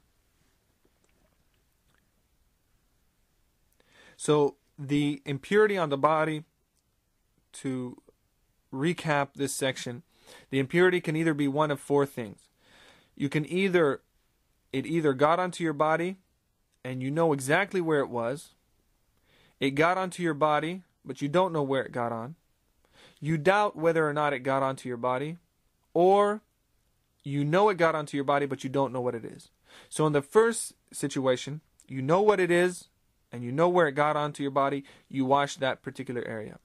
You know what it is, and you know it got onto your body, but you don't know where, then you wash the entire garment, or you wash an area large enough so that you have that no doubt remains about that matter still being on your body. Or you know that this matter is impure, but you doubt whether it got onto you or not. You sprinkle that area. And then the fourth situation, you know it's on your body or on your clothes, but you don't know what it is. So in that case, you leave it alone. ومن تذكر النجاسة وهو في الصلاة قطع إلا يخاف خروج الوقت. So in these four instances, you could either remember it before the prayer, during the prayer, or after the prayer. If you remember it before the prayer, then you have to wash it off. And if a person goes ahead and prays, then his prayer is invalid because he's now prayed with an impurity on him. If he goes into the prayer forgetting that this thing is on him, or not knowing, and then during the prayer he realizes that this impurity is on his body or on his clothes, then he has to cut the prayer off, go wash that thing off, and then begin the prayer from the beginning, unless he fears that by doing that he's going to lose the time of the prayer. So say, for example, it's morning time, the sun's just about to come up, you're about to finish your prayer, and you remember that you have some impurities on your clothes, and you know that you do not have enough time to go wash your clothes or find some other clothes and then come back and complete this prayer, start this prayer and complete it before the sun comes up or before the time of any of the prayers goes out, then you continue on your prayer. So if someone is praying and he recalls an impurity on him, then he should break his prayer unless he fears missing the prayer in its proper time, in which case he would continue on praying with that impurity on him. And this is because the prayer's time is so important. It is given precedence over the removal of impurities from the body or from the clothes. ومن صلى بها ناسيا وتذكر بعد السلام أعاد في الوقت. We discussed if he remembers the najasa before the prayer, then during the prayer.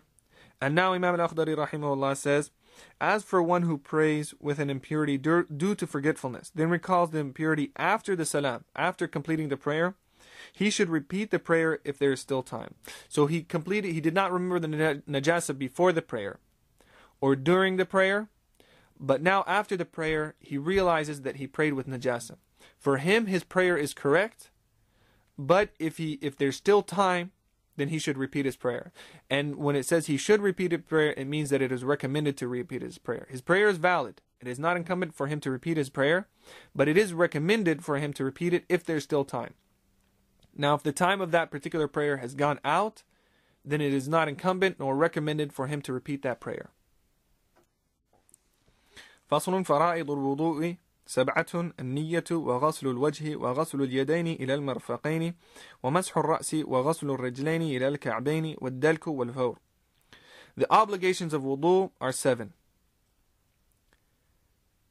The first is intention. And this intention is either one of 3 things. فلينوي رفع حدث أو مفترض. So he should intend the removal of the impurity. He either intends that he's in a state of hadath and he wants to remove himself from this hadath. He wants to remove this hadath from his body. So he intends by doing this wudu that he's removing this hadath. This is one of the intentions, the 3 intentions that he can have. Or he intends the obligation. Or he intends that because the prayer is an obligation and the wudu is a condition of the prayer, that makes the wudu now an obligation, so he intends that this wudu is obligatory upon him, so he's doing it. So that's another one of the intentions that he can have. Or the third, أو استباحة لممنوع عرض, or he makes the intention of permitting the impermissible, which means if something was impermissible for him when he was not in wudu, like touching the mushaf, touching the Quran, or doing tawaf of the house, going around the house, then he says, I want to put myself in a state of wudu, so those things now become permissible for me. So that's the third of the three intentions that he has to have, or that he can have for this wudu. He can do any one of the three, he can do two, and it's best to do all three. And if he does the intention of wudu for one of the things, it makes the others permissible. So if he does wudu to pray dhuhr, it's permissible for him to touch the mushaf with that wudu. Or if he makes wudu to touch the mushaf and a prayer time comes along, then it's permissible for him to pray that prayer with the wudu that he did to touch the mushaf. So these three intentions are interchangeable. But if he does not have an intention for the wudu, then his wudu is not valid because of the hadith where the Prophet ﷺ says, إِنَّمَا الْأَعْمَالُ بِالنِّيَّاتِ. Verily, actions are by their intentions. So if a person goes and washes just washes up for the intention of cleanliness, and does not make present the intention that he's actually doing this as an act of worship, then he's wetting his limbs, he's washing them, but it's not considered a wudu. Or if somebody jumps in a pool or a pond, gets all his limbs wet and rubs them, but he does not have the intention, then this is not a wudu. He has to have the intention. وَغَسْلُ الْوَجْهِ. Also, the second obligation of the wudu is that he washes his face. And the definition of the face is from the natural hairline down to the chin, the entire chin bone. Now, if a person has receding hairlines, he only goes to where the hair naturally would have began if there was hair there. So he begins from that in the top down to his chin, including the entire jawbone, but not underneath not the neck and not underneath the chin, just down to the jawbone and including a little portion of the bone from underneath, but not the entire area underneath the jaw. Then from side to side, it's from the little area of the cartilage that if it were, which is called in Arabic the watid, if it were to be pressed in, it would close up the air canal from that to the other side. That is the watid, that little area of cartilage. If it's not actually considered part of the face, but a portion of it has to be washed for the wudu to be complete. So that's the entire face. Then he should also make sure to wash his lips, and that's if he says the letter mim, when he finishes it, what is shown has to be washed. So if he says mim, that area of the lips that is shown has to be washed. Also underneath the nose, it should be a person should make sure to wash underneath the nose, and so forth. وَغَسْلُ الْيَدَيْنِ إِلَى الْمِرْفَقَيْنِ. Washing the two arms up to and including the elbows is the third obligation of the wudu. So he has to wash the hands, getting in between the fingers, getting in between the wrinkles on the knuckles, up to and including the elbows. وَمَسْحُ الرَّأْسِ. Then also wiping the head is an obligation of the wudu. And the head or the skull is defined from just below the temple, there's a protruding bone. From that bone, with the bone, the bone that's felt behind the ear, all the way back down to the nape of the neck. That entire area of the head must be wiped. وَغَسْلُ الرِّجْلَيْنِ إِلَى الْكَعْبَيْنِ. Washing the 2 feet up to and including the ankles is the fifth obligation. وَالدَّلْكُ. Rubbing the parts that are washed. So not only are these parts that we mentioned, they have to have water upon them, and they also have to be rubbed. So if a person merely pours water on these limbs, that's not considered a washing. They actually have to be rubbing. And the rubbing is not something very light or something very hard. It's just a light rubbing of the limbs so that the washing is complete. وَالْفَوْرُ. And then also continuity during the actual act of wudu. So a person cannot do half the wudu now and then half later, or in the middle of the wudu he begins something else and he completes his wudu an hour later or half an hour later. He has to complete the entire act of wudu in the same sitting.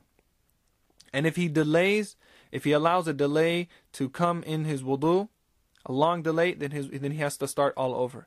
And that delay is defined as what would dry the limbs in moderate conditions. So if a person does wudu, and in the midst of it he stops to talk to somebody or to answer the phone or whatever it may be, and now a long time has passed, and that time that has passed is enough time that would normally dry the limbs in normal conditions, then his wudu is invalid. So when we say drying the limbs in normal conditions, we don't look at an extremely cold climate or a hot climate, because in a cold climate the limbs are going to dry. It's going to take a long time for them to dry. And in a hot climate they're going to dry very fast. So we look at just normal conditions in a normal area on a normal person. He's not inside in a closed-in area. He's not on the top of a mountain where there's a lot of wind. He's not enclosed by trees or by walls. He's just in an area that's normal elevation, normal conditions. How long would it take for his limbs to dry? That's the time that a person is allowed to give it as a space within his wudu. If it goes more than that, then he has to start the wudu from the beginning. وسننه غسل اليدين إلى الكوعين عند الشروع والمضمضة والاستنشاق والاستنثار ورد مسح الرأس ومسح الأذنين وتجديد الماء لهما والترتيب بين الفرائض. The author rahimahullah then goes on to the section of sunnahs of wudu. The sunnahs of wudu are 8 in number. The first one is washing the hands up to the wrists at the beginning. So the beginning of the wudu, washing the wrists. Then rinsing the mouth. Also rinsing the mouth lightly, bringing water up to the mouth with the right hand, and then rinsing it out lightly and spitting it out lightly without making a sound in either the rinsing or the spitting is a sunnah. If a person rinses very much and makes a sound or gargles, that's considered makruh. It's disliked because it's being excessive. And then if they make sounds, it's makruh, just as making sounds while eating is considered makruh or disliked.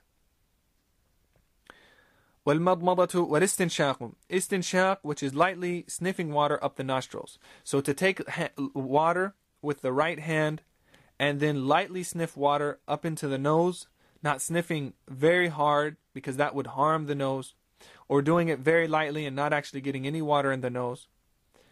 He just does it lightly, sniffing water into the nose.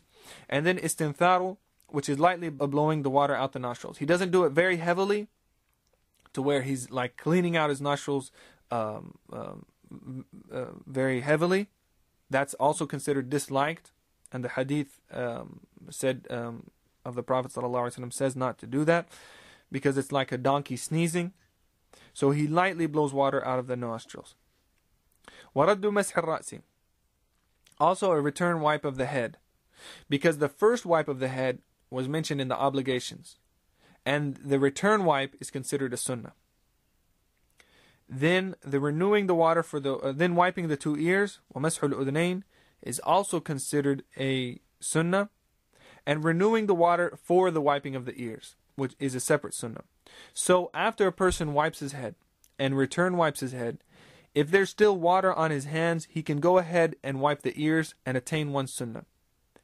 But if he renews water for the wiping of the ears, he has now attained a second sunnah.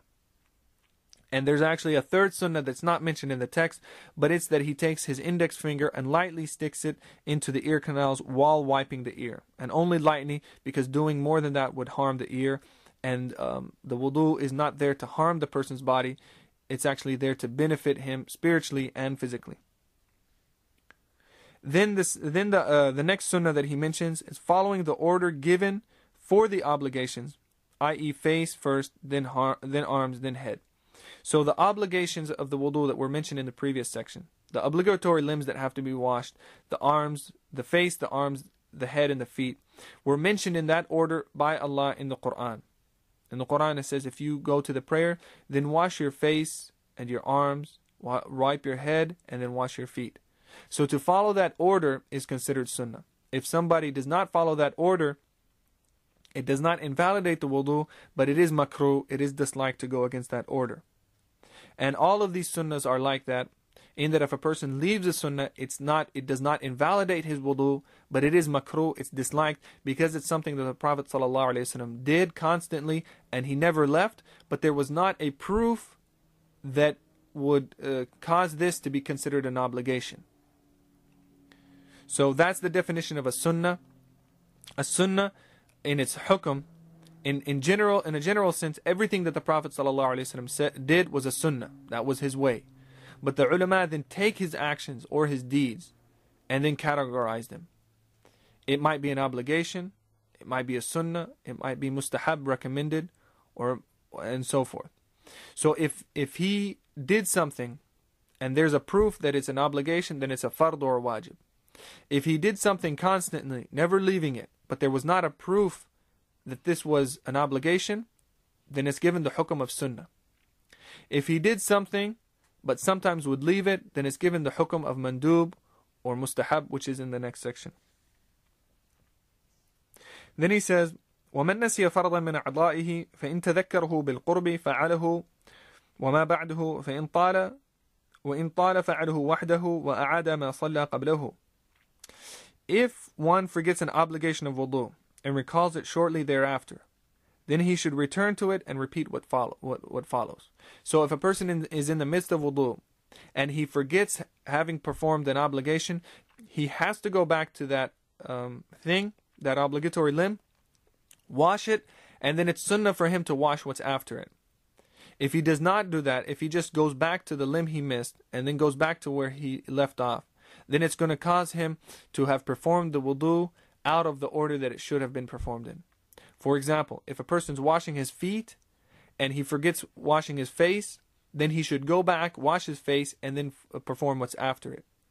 If he does not do that, if he's on his left foot and he goes back to his face and then he comes back and completes his left foot, then he has now performed the wudu out of its proper order. He has done the feet, he has washed the feet before washing the face. And he says, recall it shortly thereafter. Meaning, if he forgets this obligation, if he remembers this obligation within the wudu, if time elapsed, then he should go back and perform only what was forgotten and repeat what prayers he performed with that wudu. وَإِنْ طَالَ فَعَلَهُ وَحْدَهُ وَأَعَادَ مَا صَلَّى قَبْلَهُ. So he just mentioned that if a person remembered that misobligation within the wudu, or shortly after wudu, meaning a time had not passed long enough to dry the limbs. Meaning a long time had passed. So if a long time has passed, then he should go back and perform only what was forgotten and repeat what prayers he had performed with that wudu.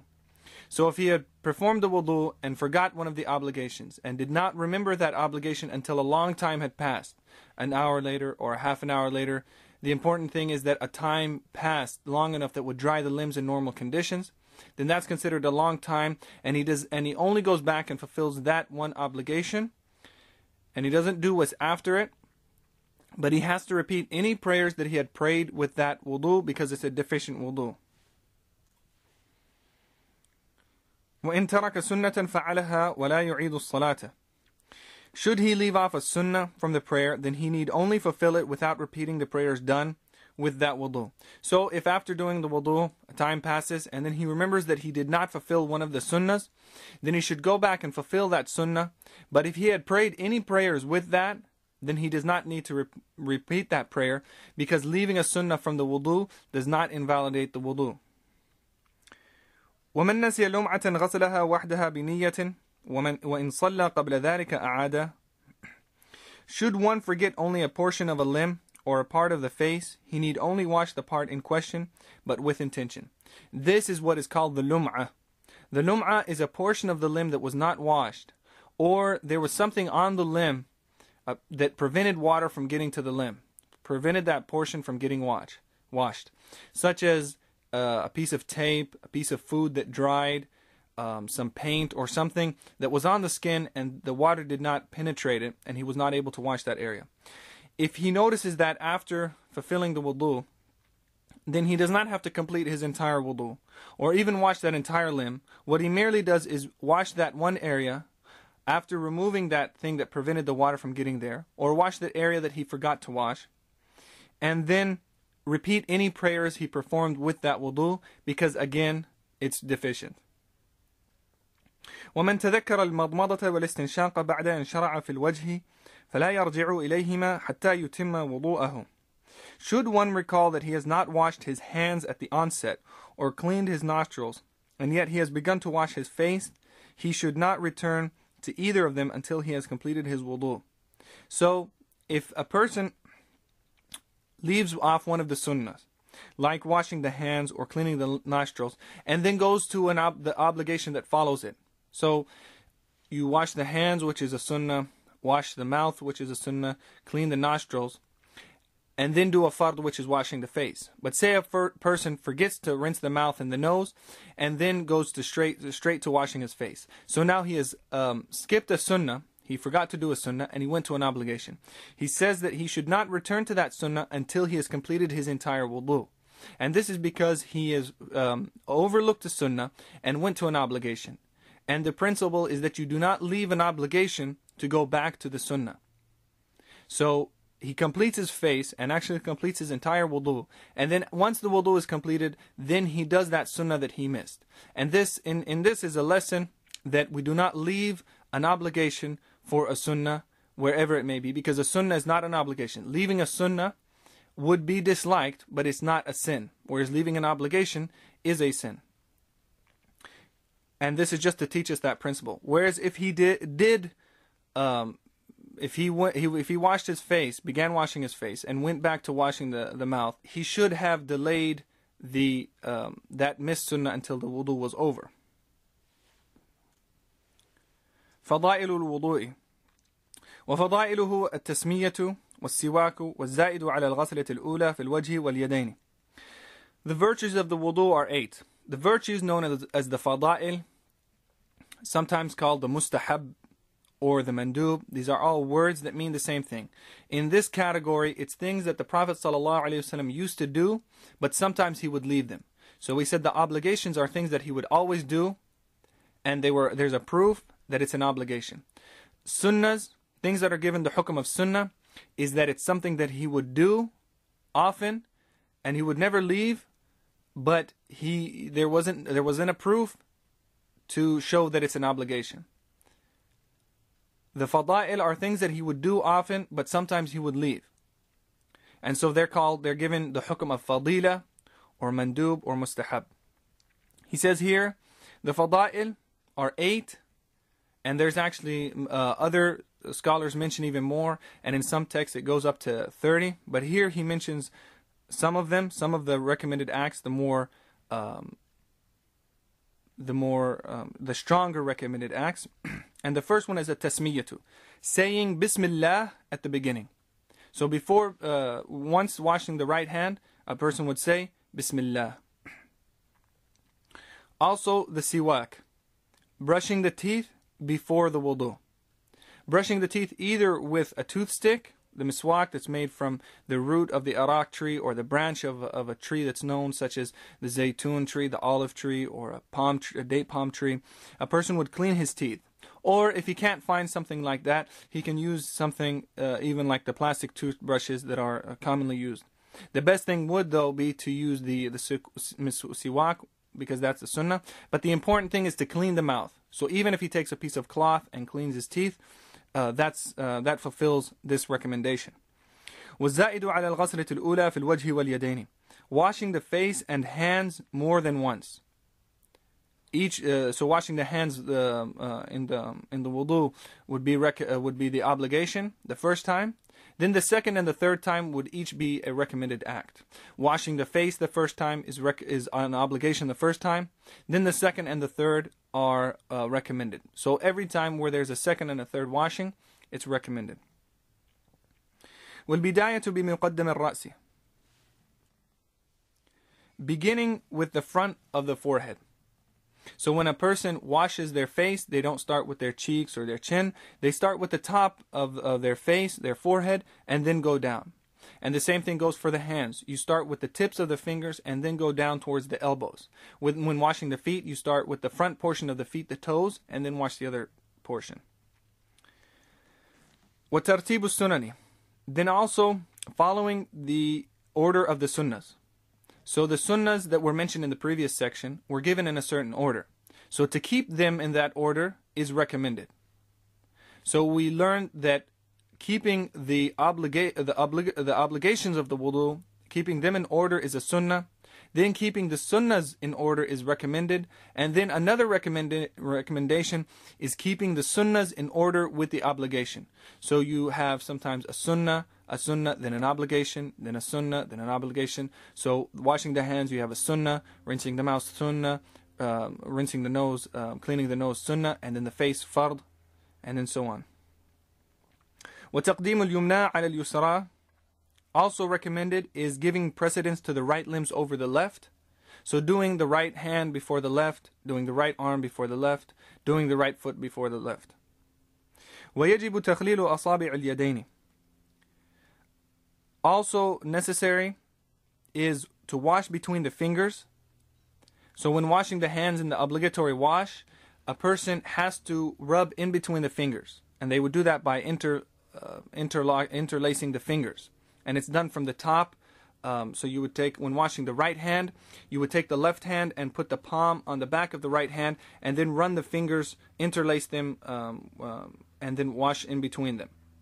And then the same for when washing the left hand, with the right hand on top, and then interlacing them and rubbing in between the fingers. This is incumbent because when you wash the hands, we said that one of the obligations is rubbing. And if you merely just wash the hands without paying attention and rubbing in between the fingers, then you're not rubbing in between the fingers. So maybe water is getting in between the fingers, but they're not being rubbed. And so because rubbing is one of the obligations of wudu, you would have to interlace the fingers and rub in between the fingers. وَيُسْتَحَبُّ فِي أَصَابِعِ الرَّجْلَيْنِ. Whereas it is only a virtue concerning the toes. So when washing the feet, to actually rub in between the toes is recommended. A person would have to get water in between the toes, but if they do not rub in between the toes, it does not invalidate their wudu. But it is recommended for them to rub in between the toes. ويجب تخليل اللحية الخفيفة في الوضوء دون الكثيفة ويجب تخليلها في الغسل ولو كانت كثيفة. As for the beard, if it is thick, it is enough to wipe over it. But should the underlying skin be discernible, then one must rub until the water reaches the skin. So here in the text, the author says that refers to the beard specifically, but this also includes any of the facial hair. So the eyebrows, the mustache, and the beard. The mustache and the beard, of course, being for the men, and the eyebrows for both the men and the women. If it is thick, it's enough to wipe over it. So if a person at first glance were to look at somebody's facial hair and they cannot see the underlying skin, then that's considered thick. And so you do not have to get water down to the skin. You would just wipe over it and lightly run the fingers through that hair. Run the fingers through the beard or through the mustache or through the eyebrows. Whereas if the underlying skin can be discernible, and that's defined as if a person were to look at them, at first glance they can see the skin, then it is not enough to wipe over that facial hair. Water actually has to get down to the skin. As for ghusl, it is the same whether it is light or thick. One must wash the underlying skin. So the beard as well as the other facial hair, during the ghusl, during the full body wash, a person has to wash and get water down to the skin even if it's thick. فصل نواقض الوضوء أحداث وأسباب فالأحداث البول والغائط والريح والمذي والودي والأسباب النوم الثقيل والإغماء والسكر والجنون والقبلة ولمس المرأة إن قصد اللذة أو وجدها ومس الذكر بباطن الكف أو بباطن الأصابع. This is the section on the things that nullify wudu. They are both events, they are either events or reasons. Those things which nullify wudu are either events, ahdath, and these are things that nullify the wudu in and of themselves, or possible reasons for the events, asbab al-ahdath, things that would allow a hadath to occur. As for the events, as for the hadath, they are the following. Al-bawlu, urine. Al-gha'itu, feces. So these are things that break the wudu, and they're considered hadaths or events. And in Arabic you see it's called gha'it, and this is taken from in the Arabic word gha'it literally means a low-lying place in the earth, a depression in the land. Because the Arabs would say, if a person went to use the bathroom, he would say, ذهب إلى الغائط. He went to the low-lying land. In other words, he went to a place in the land where he cannot be seen. It's a depression in the land, and he relieved himself there. So they would not specifically say that what he did there, but they would say he went to that place. So again, like we were mentioning in the first section of al-Akhdari, about talking about things in a dignified manner, this is one of the ways the Arabs would refer to something in a dignified manner, meaning the going to the restroom. They would say ذهب إلى الغائط. They went to the low-lying place. So the gha'it is feces, it's a hadath, and it breaks the wudu. Rih, wind, it's a hadath, and it breaks the wudu. Madyu is lusty fluid, and it breaks the wudu. And he's going to define later in this section exactly what is the madhi. It's a fluid that comes out after lustful thinking, touching, or looking. Well, wadyu is prostatic fluid without lust, and it's a thick whitish fluid that comes out usually after urine, and it could be caused by lifting heavy objects, and a person urinates, it would come out after that. So the wadyu is a thick whitish fluid that comes out usually after urination. So the urine has already broken the wudu, but the fuqaha mentioned that the wadi, they mentioned that it breaks the wudu because if there's a case where it comes out by itself, then the person would know that it breaks the wudu.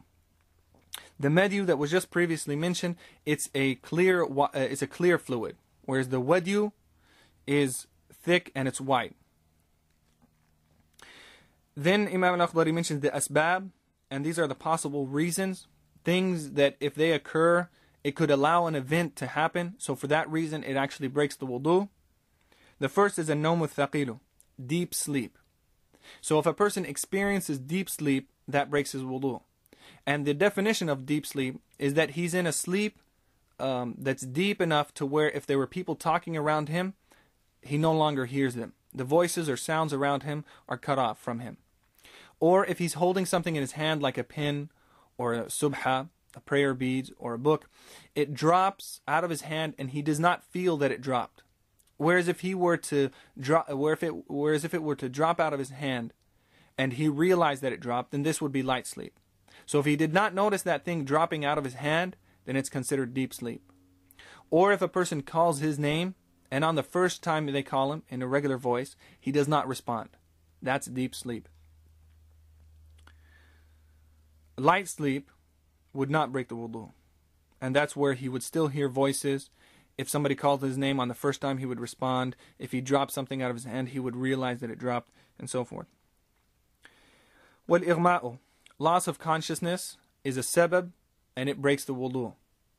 And it's either because a person became sick, they fainted, they were hit on the head, or whatever caused them to lose consciousness, that would break their wudu. Was-sukru, also intoxication. If a person becomes intoxicated, then that would break their wudu. Wal-jununu, insanity, also breaks the wudu, and it's a sabab. Wal-qublatu, also kissing breaks the wudu, and this is if it is lips to lips from a person who pleasure is normally derived from. So, for example, between a man and his wife.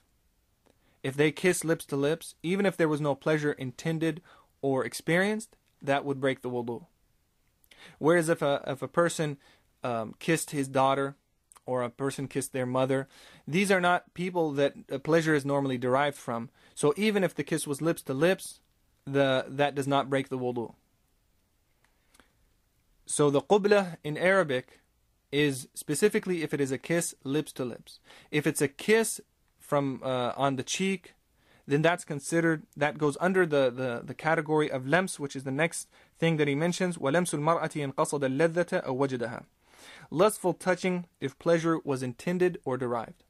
So if a man touches another woman, regardless of whether it was halal or haram for him to touch.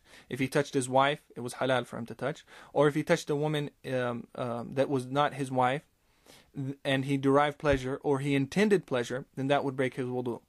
So if a person touches another person who pleasure is normally derived from, like in the case of a man to a woman, or vice versa, and they intend or they derive pleasure, then that would break their wudu. If they intended pleasure, whether or not they experienced pleasure, it breaks the wudu. And if they did not intend pleasure, then it would only break their wudu if they did experience pleasure. So there's 4 conditions. There's 4 states. Either he intended pleasure and he found it, breaks the wudu. He intended pleasure and he did not find it, it breaks the wudu. He did not intend pleasure and he found it, that breaks the wudu. He did not intend pleasure and he did not find it. That's the only situation where it would not break the wudu. And the situations where he does not intend pleasure, that's like if a man and a wife, they hand something to each other, or a person's in a marketplace and somebody just brushes up against them. They did not intend pleasure. So it would only break their wudu if they experienced pleasure. وَمَسُّ الذَّكْرِ بِبَاطِنِ الْكَفِّ أو بِبَاطِنِ الْأَصَابِعِ. Also for a male, touching the private part with the palm or the inner part of the fingers or the sides. So for a man, if he touches his private part directly with either the bottom of the palm, the sides of the palm, the bottom or the sides of the fingers, that would break his wudu.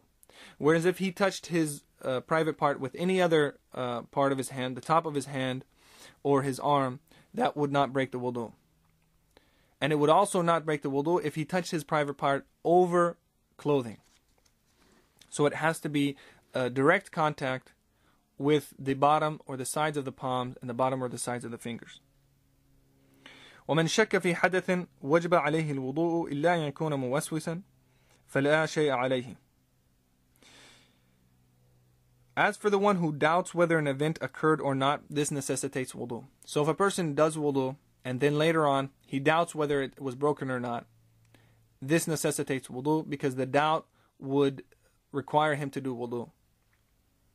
Whereas if a person doubted whether he broke his wudu or not, and then later on he regains certainty about having wudu, then he does not have to break the wudu.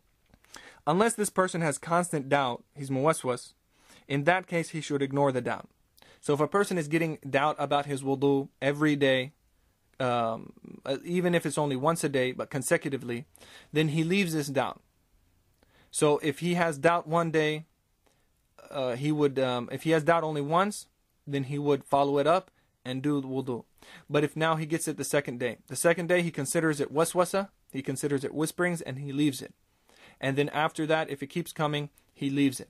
So if it's coming consecutively, even if it's only once a day, he would not follow it up. And this is incumbent for him to leave the waswasa because it's from the shaitan, and it's actually could harm the person if he keeps following it up.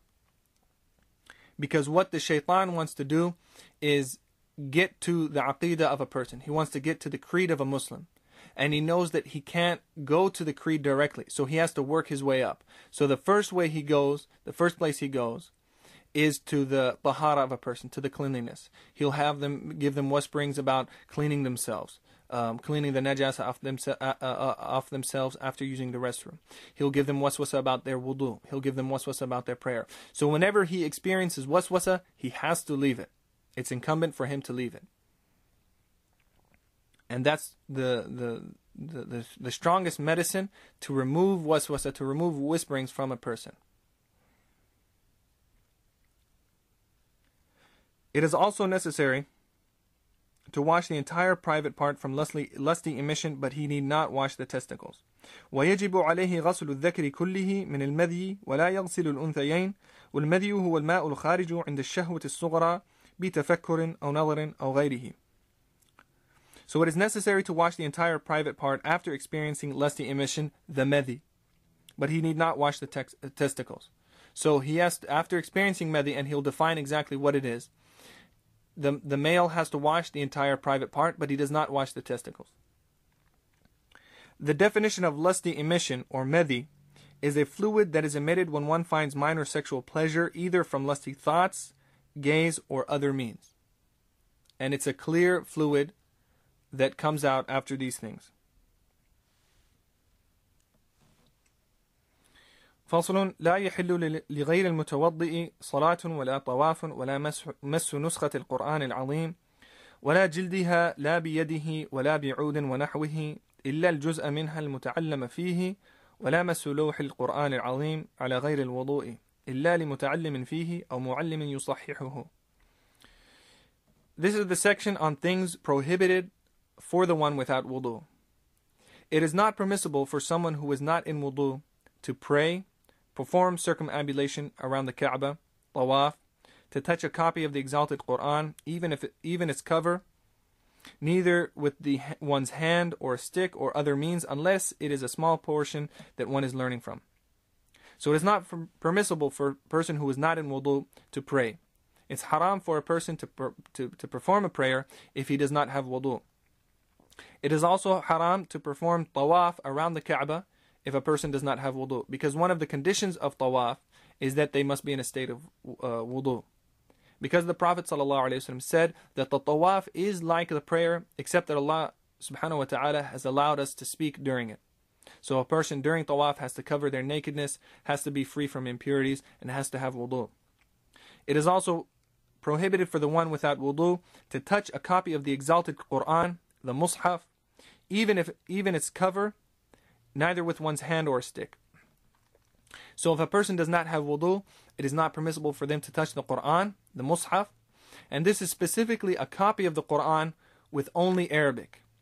If it has a commentary of the Quran either in English or Arabic, because what they call a translation of the Quran is really a translation of its meanings, and so it is considered a commentary or a tafsir.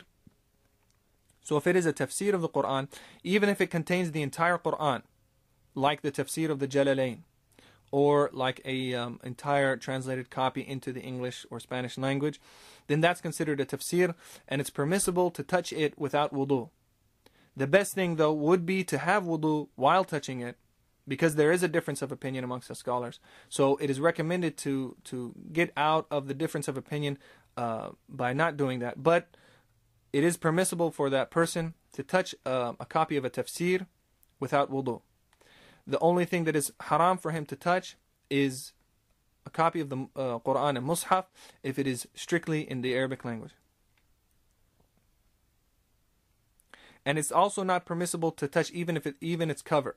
So not only is it prohibited to touch the actual words that are written in the Quran, but even its cover, both with his hand or even with a stick, to carry it with a stick or to move it, to use something like a pencil to move the mushaf out of the way, would be considered prohibited. Unless it is a small portion that one is learning from. So if it's a small portion of the Quran, like a juz, they divide the Quran into 30ths or into 60ths. If a person takes one of those portions and is memorizing from it, then it's permissible for him to touch it without wudu. And the same goes for the entire Quran. He mentions here that if it's a small portion that one is learning from, but it also the same goes for an entire copy of the Quran, according to the dominant opinion, if they're learning from it. Nor is it permissible to touch a learning slate with Quran on it without wudu, unless one is a student of that very slate or a teacher who is correcting something on it. So the lawh, or the learning slate, which is a tablet made of wood, where the people in the traditional Muslim cultures would write the lessons from the Quran and the other sciences on it and then memorize from it. That slate, the learning slate, the lawh, if it has Quran written on it, it has the same hukum of a mushaf. So if a person is not in a state of wudu, it is prohibited for him to touch it, unless he's a student of that very lawh, or a teacher who is correcting a person's writing, or looking at the lawh to make sure that there is no mistakes in the recitation or the rasm, the writing. So if a person's learning from the lawh or learning from using a copy of the Quran to memorize from, then during the learning, while he is learning from it, while he is studying from it, or when he is carrying it to the place of learning or carrying it back, it's permissible for him to touch it without wudu. But once he's not studying it, once he's put it up for the day, then he has to have wudu if he wants to touch it. So if he puts his lawh on the leans it up against the wall, or puts his copy of the Quran on a table, and he's done studying, and then later on he wants to move it, he would not be able to move it unless he has wudu, because he is no longer learning from that particular mushaf or that particular lawh. وَالصَّبِيُّ فِي مَسْعِ الْقُرْآنِ كَالْكَبِيرِ وَالْإِثْمُ عَلَى مُنَاوِلِهِ لَهُ. The child concerning these rulings is the same as an adult, and the wrong action is upon the one who enabled him to have access to it. So the sabi, the male or the female child that has not reached the age of responsibility, the age of taklif, so he's not mukallaf, for him to touch the Quran, the rulings are the same. He has to have wudu to touch the mushaf. If a person wants to put a copy of the Quran in the hands of a child, they have to have wudu unless they're a student. So if they're not a student and they do not have wudu, it's not permissible for a child to touch the Quran. But because there's no haram things, no prohibited things for the children, there's no sin on the child. Rather, the sin is upon the one who allowed that child to touch the Quran. So if a person was careless and did not put it on a high place, left it on an area where the child could get it, or actually handed it to the child and said, here, put this on the shelf, or here, put this back, then the sin goes to the person that allowed that child to touch the Quran without wudu. وَمَنْ صَلَّى بِغَيْرِ وُضُوءٍ عَامِدًا فَهُوَ كَافِرٌ وَالْعِيَاذُ بِاللَّهِ. And anyone who prays intentionally without wudu is a disbeliever, and we seek refuge with Allah. Imam al-Akhdari has mentioned this, but the dominant opinion is that if a person prays without wudu, it's haram, and it makes the person a fasiq, a disobedient Muslim, but it is not kufr. It does not take that person out of the folds of Islam, because the dominant opinion of the Ahlul Sunnah wal Jama'ah, the people of the Sunnah and the Jama'ah, is that if a person commits a wrong action, as long as he knows that it's wrong, he's not saying it's halal, then he is not out of the folds of Islam. Some scholars in the commentary of this section of Akhdari said, though, what he means is that if a person prays without wudu, thinking that it's permissible to pray without wudu, then yes, he is a kafir. He is out of the folds of Islam. Because the principle is that anything that is well known to the Muslims, any of the well-known obligations, if a person rejects it, then it takes him out of the folds of Islam. So there are certain things, certain lessons that are known to every Muslim. The prohibition of alcohol, of adultery, of gambling, and so forth. And the obligation of fasting and praying and hajj and so forth. If somebody says that prayer is not incumbent, or doing wudu is not incumbent, or for a woman wearing hijab is not incumbent, these are things that would take them out of Islam, because now they are rejecting something that's well known. مَعْلُومٌ مِنَ الدِّينِ بِالضَّرُورَةِ. It's well known from the matters of the deen. So if a person does not pray and recognizes that it's a haram, he's a fasiq for leaving the prayer. But if he says, I do not pray and it's not an obligation, then he has left Islam, because now he is rejecting a lesson that was taken directly from the Quran. Allah has said to establish the prayer, and that order is an order of obligation. So it's as if he's rejecting something that Allah has said. Or if a woman refuses to wear hijab, and she knows that it's haram, then she's a fasiqa. She's a disobedient Muslimah. But if she says it's not incumbent for me to wear the hijab, then it's as if she's rejecting the ayah in the Quran where Allah subhanahu wa ta'ala has ordered the women to cover themselves. فصل في الغسل. A section on the ritual bath or ghusl. يجب الغسل من ثلاثة أشياء. الجنابة والحيض والنفاس. The ghusl, or the full body wash, is an obligation due to three things. Major ritual impurity, janaba, menstruation or hayd, والنفاس, postpartum bleeding. Each one of these, the author will discuss them.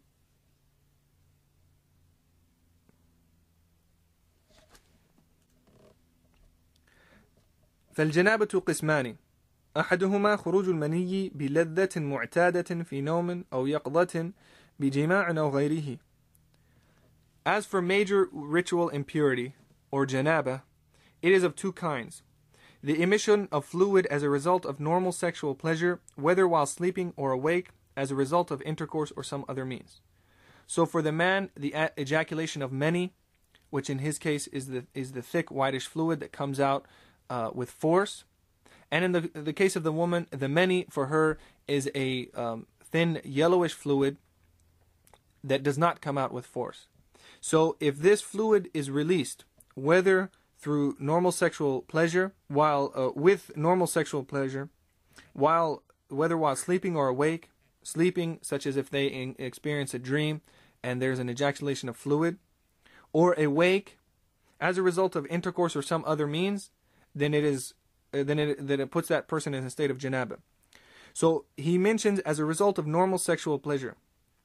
If a person does not experience normal sexual pleasure during the ejaculation of the fluid, then it's not considered that it puts this person in a state of janaba. So if a person has a sickness or something happens, there's a shock to his body, and this fluid is ejected, then it does not put the person in a state of janaba, because it's not something normal. As a result of intercourse, whether it's permissible or not, or some other means, whether it's permissible or not, such as for a man, masturbation, even though it's haram for him to do, if he does it and there's an ejaculation of the fluid, it puts him in a state of major ritual impurity, a state of janaba. والثاني مغيب الحشفة في الفرج ومن رأى في منامه كأنه يجامع ولم يخرج منه مني فلا شيء عليه.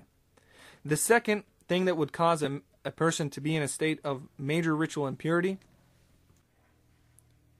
is the dipping of glands, of the glands of the private part for the male of the penis into the inner folds of a woman's private part. So the glands or the tip of the penis, if it were to be inserted into the woman's private part, even if there's no ejaculation of fluid, and even if it is only for a short period, that immediately puts both the man and the female in a state of janaba, which would require a full body wash.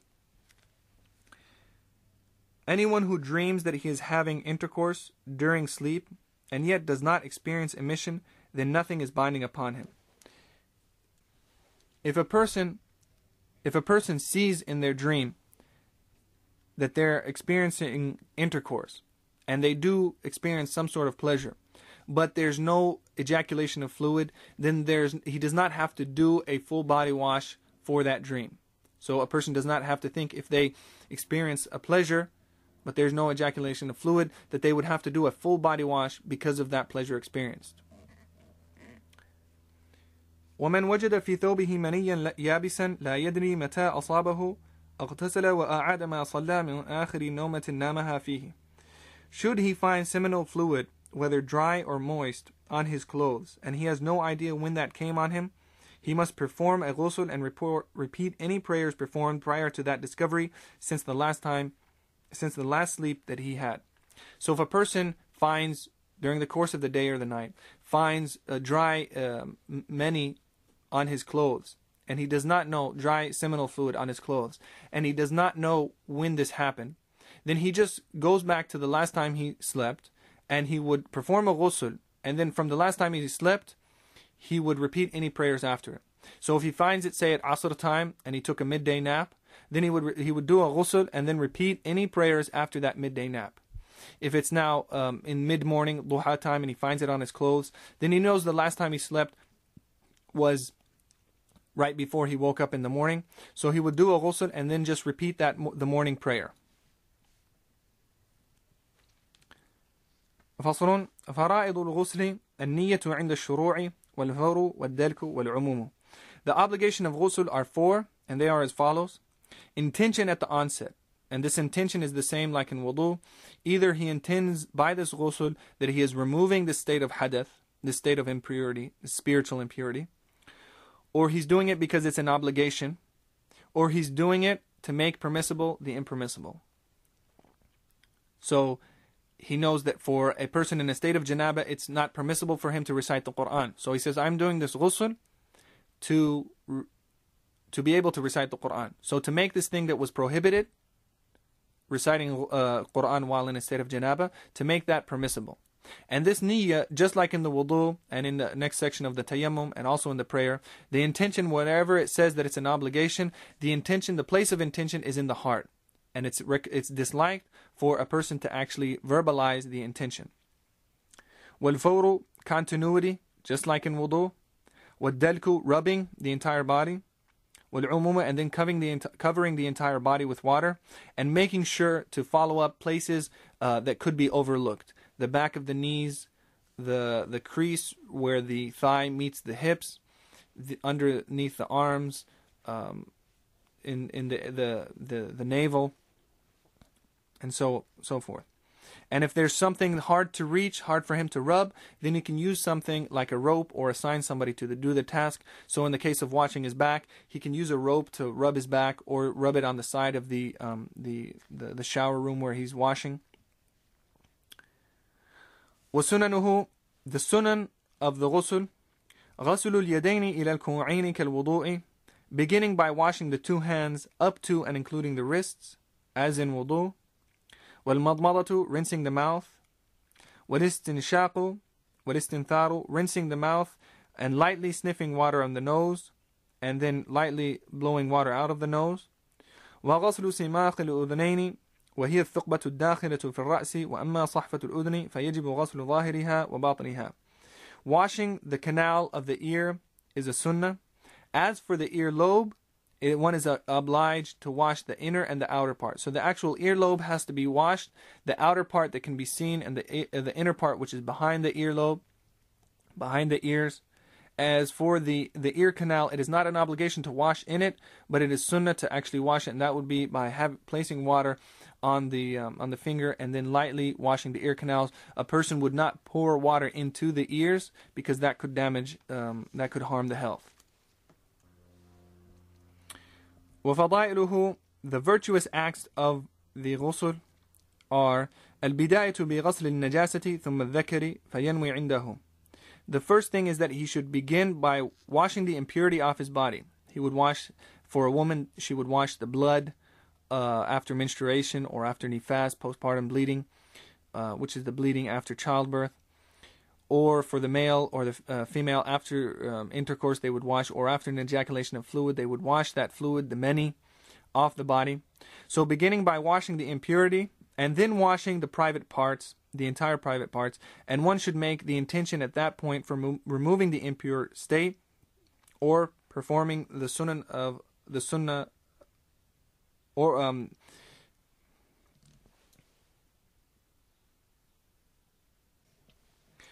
وفضائله, the virtuous acts of the ghusl are البداية بغسل النجاسة ثم الذكر فينوي عنده, beginning with the impurity and then washing the private parts, and one should make an intention at that point for removing the impure state. So he begins by removing the impurity.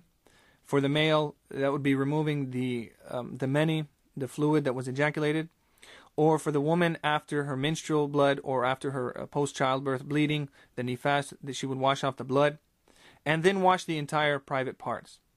And one should make an intention at that point for removing the impure state, because later on the ghusl, they're not, if they come back and wash the private parts again, it would break their wudu. And he's going to mention later that the optimum thing is to perform a wudu and then a ghusl, so that when they step out, they're able to do anything that would require a wudu.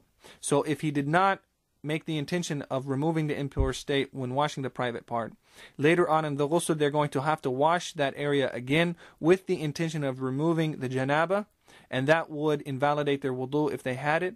So it wouldn't be the optimum state for the person to be in. So he should begin by making the intention of removing the impure state from that area. ثم أعضاء الوضوء مرة.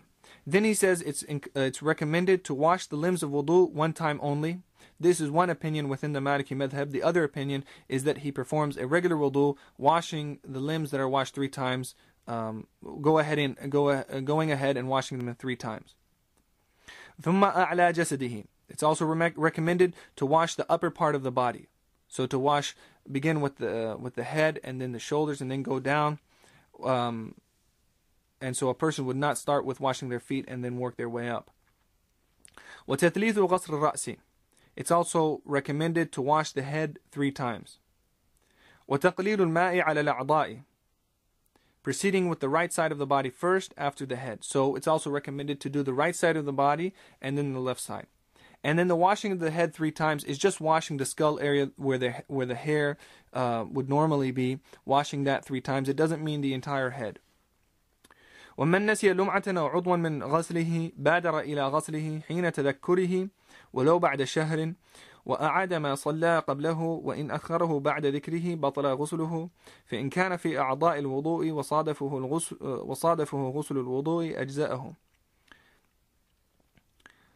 Also, conserving water throughout the ghusl is recommended, just as conserving water within the wudu is recommended. And there is no particular amount that a person would have to use to fulfill this recommendation. The Prophet ﷺ would use a mud of water to do his wudu, and a mud is equivalent to about half a liter of water. So to use that amount of water is good, because that's what the Prophet ﷺ used. But if he uses less or more, as long as he knows that he's conserving water in the wudu, that's recommended.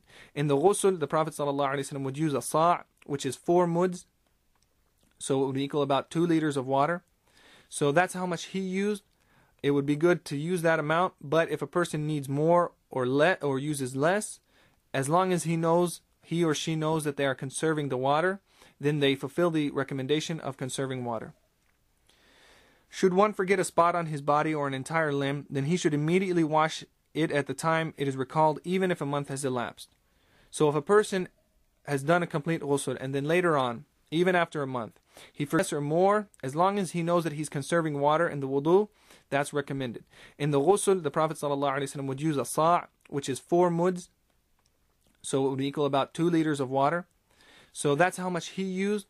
It would be good to use that amount, but if a person needs more or uses less, as long as he or she knows that they are conserving the water, then they fulfill the recommendation of conserving water. Should one forget a spot on his body or an entire limb, then he should immediately wash it at the time it is recalled, even if a month has elapsed. So if a person has done a complete ghusl and then later on, even after a month, he forgets washing one limb or a portion of the body, he should wash that immediately with the intention of completing this ghusl and removing that state of janabah. Should he delay returning to that missed spot or limb, the entire ghusl is invalidated. So if after remembering he delays washing that limb, and a long time passes, and that long time is again defined by what would normally dry the limbs in moderate weather, if that time passes, the entire ghusl is invalidated because he has not fulfilled the continuity. If it had been one of the limbs of wudu that was missed, but it had been covered at the onset of wudu, when the wudu was performed, this is considered sufficient. So if he, for example, in the ghusl, he forgot to wash his arm, and then later on in the day he did a wudu and washed that limb, even if he didn't remember at the time of washing the limb that he forgot to wash this in the ghusl, as long as he had the intention in the wudu of removing the hadath, it completes his ghusl. So his ghusl is now complete. So say for example a person got up in the morning and needed to do a ghusl. During the ghusl they forgot to wash their right arm, and they went ahead and prayed the morning prayer with that. Later in the day when dhuhr time came around, they did wudu, washing that limb along with the other limbs of wudu.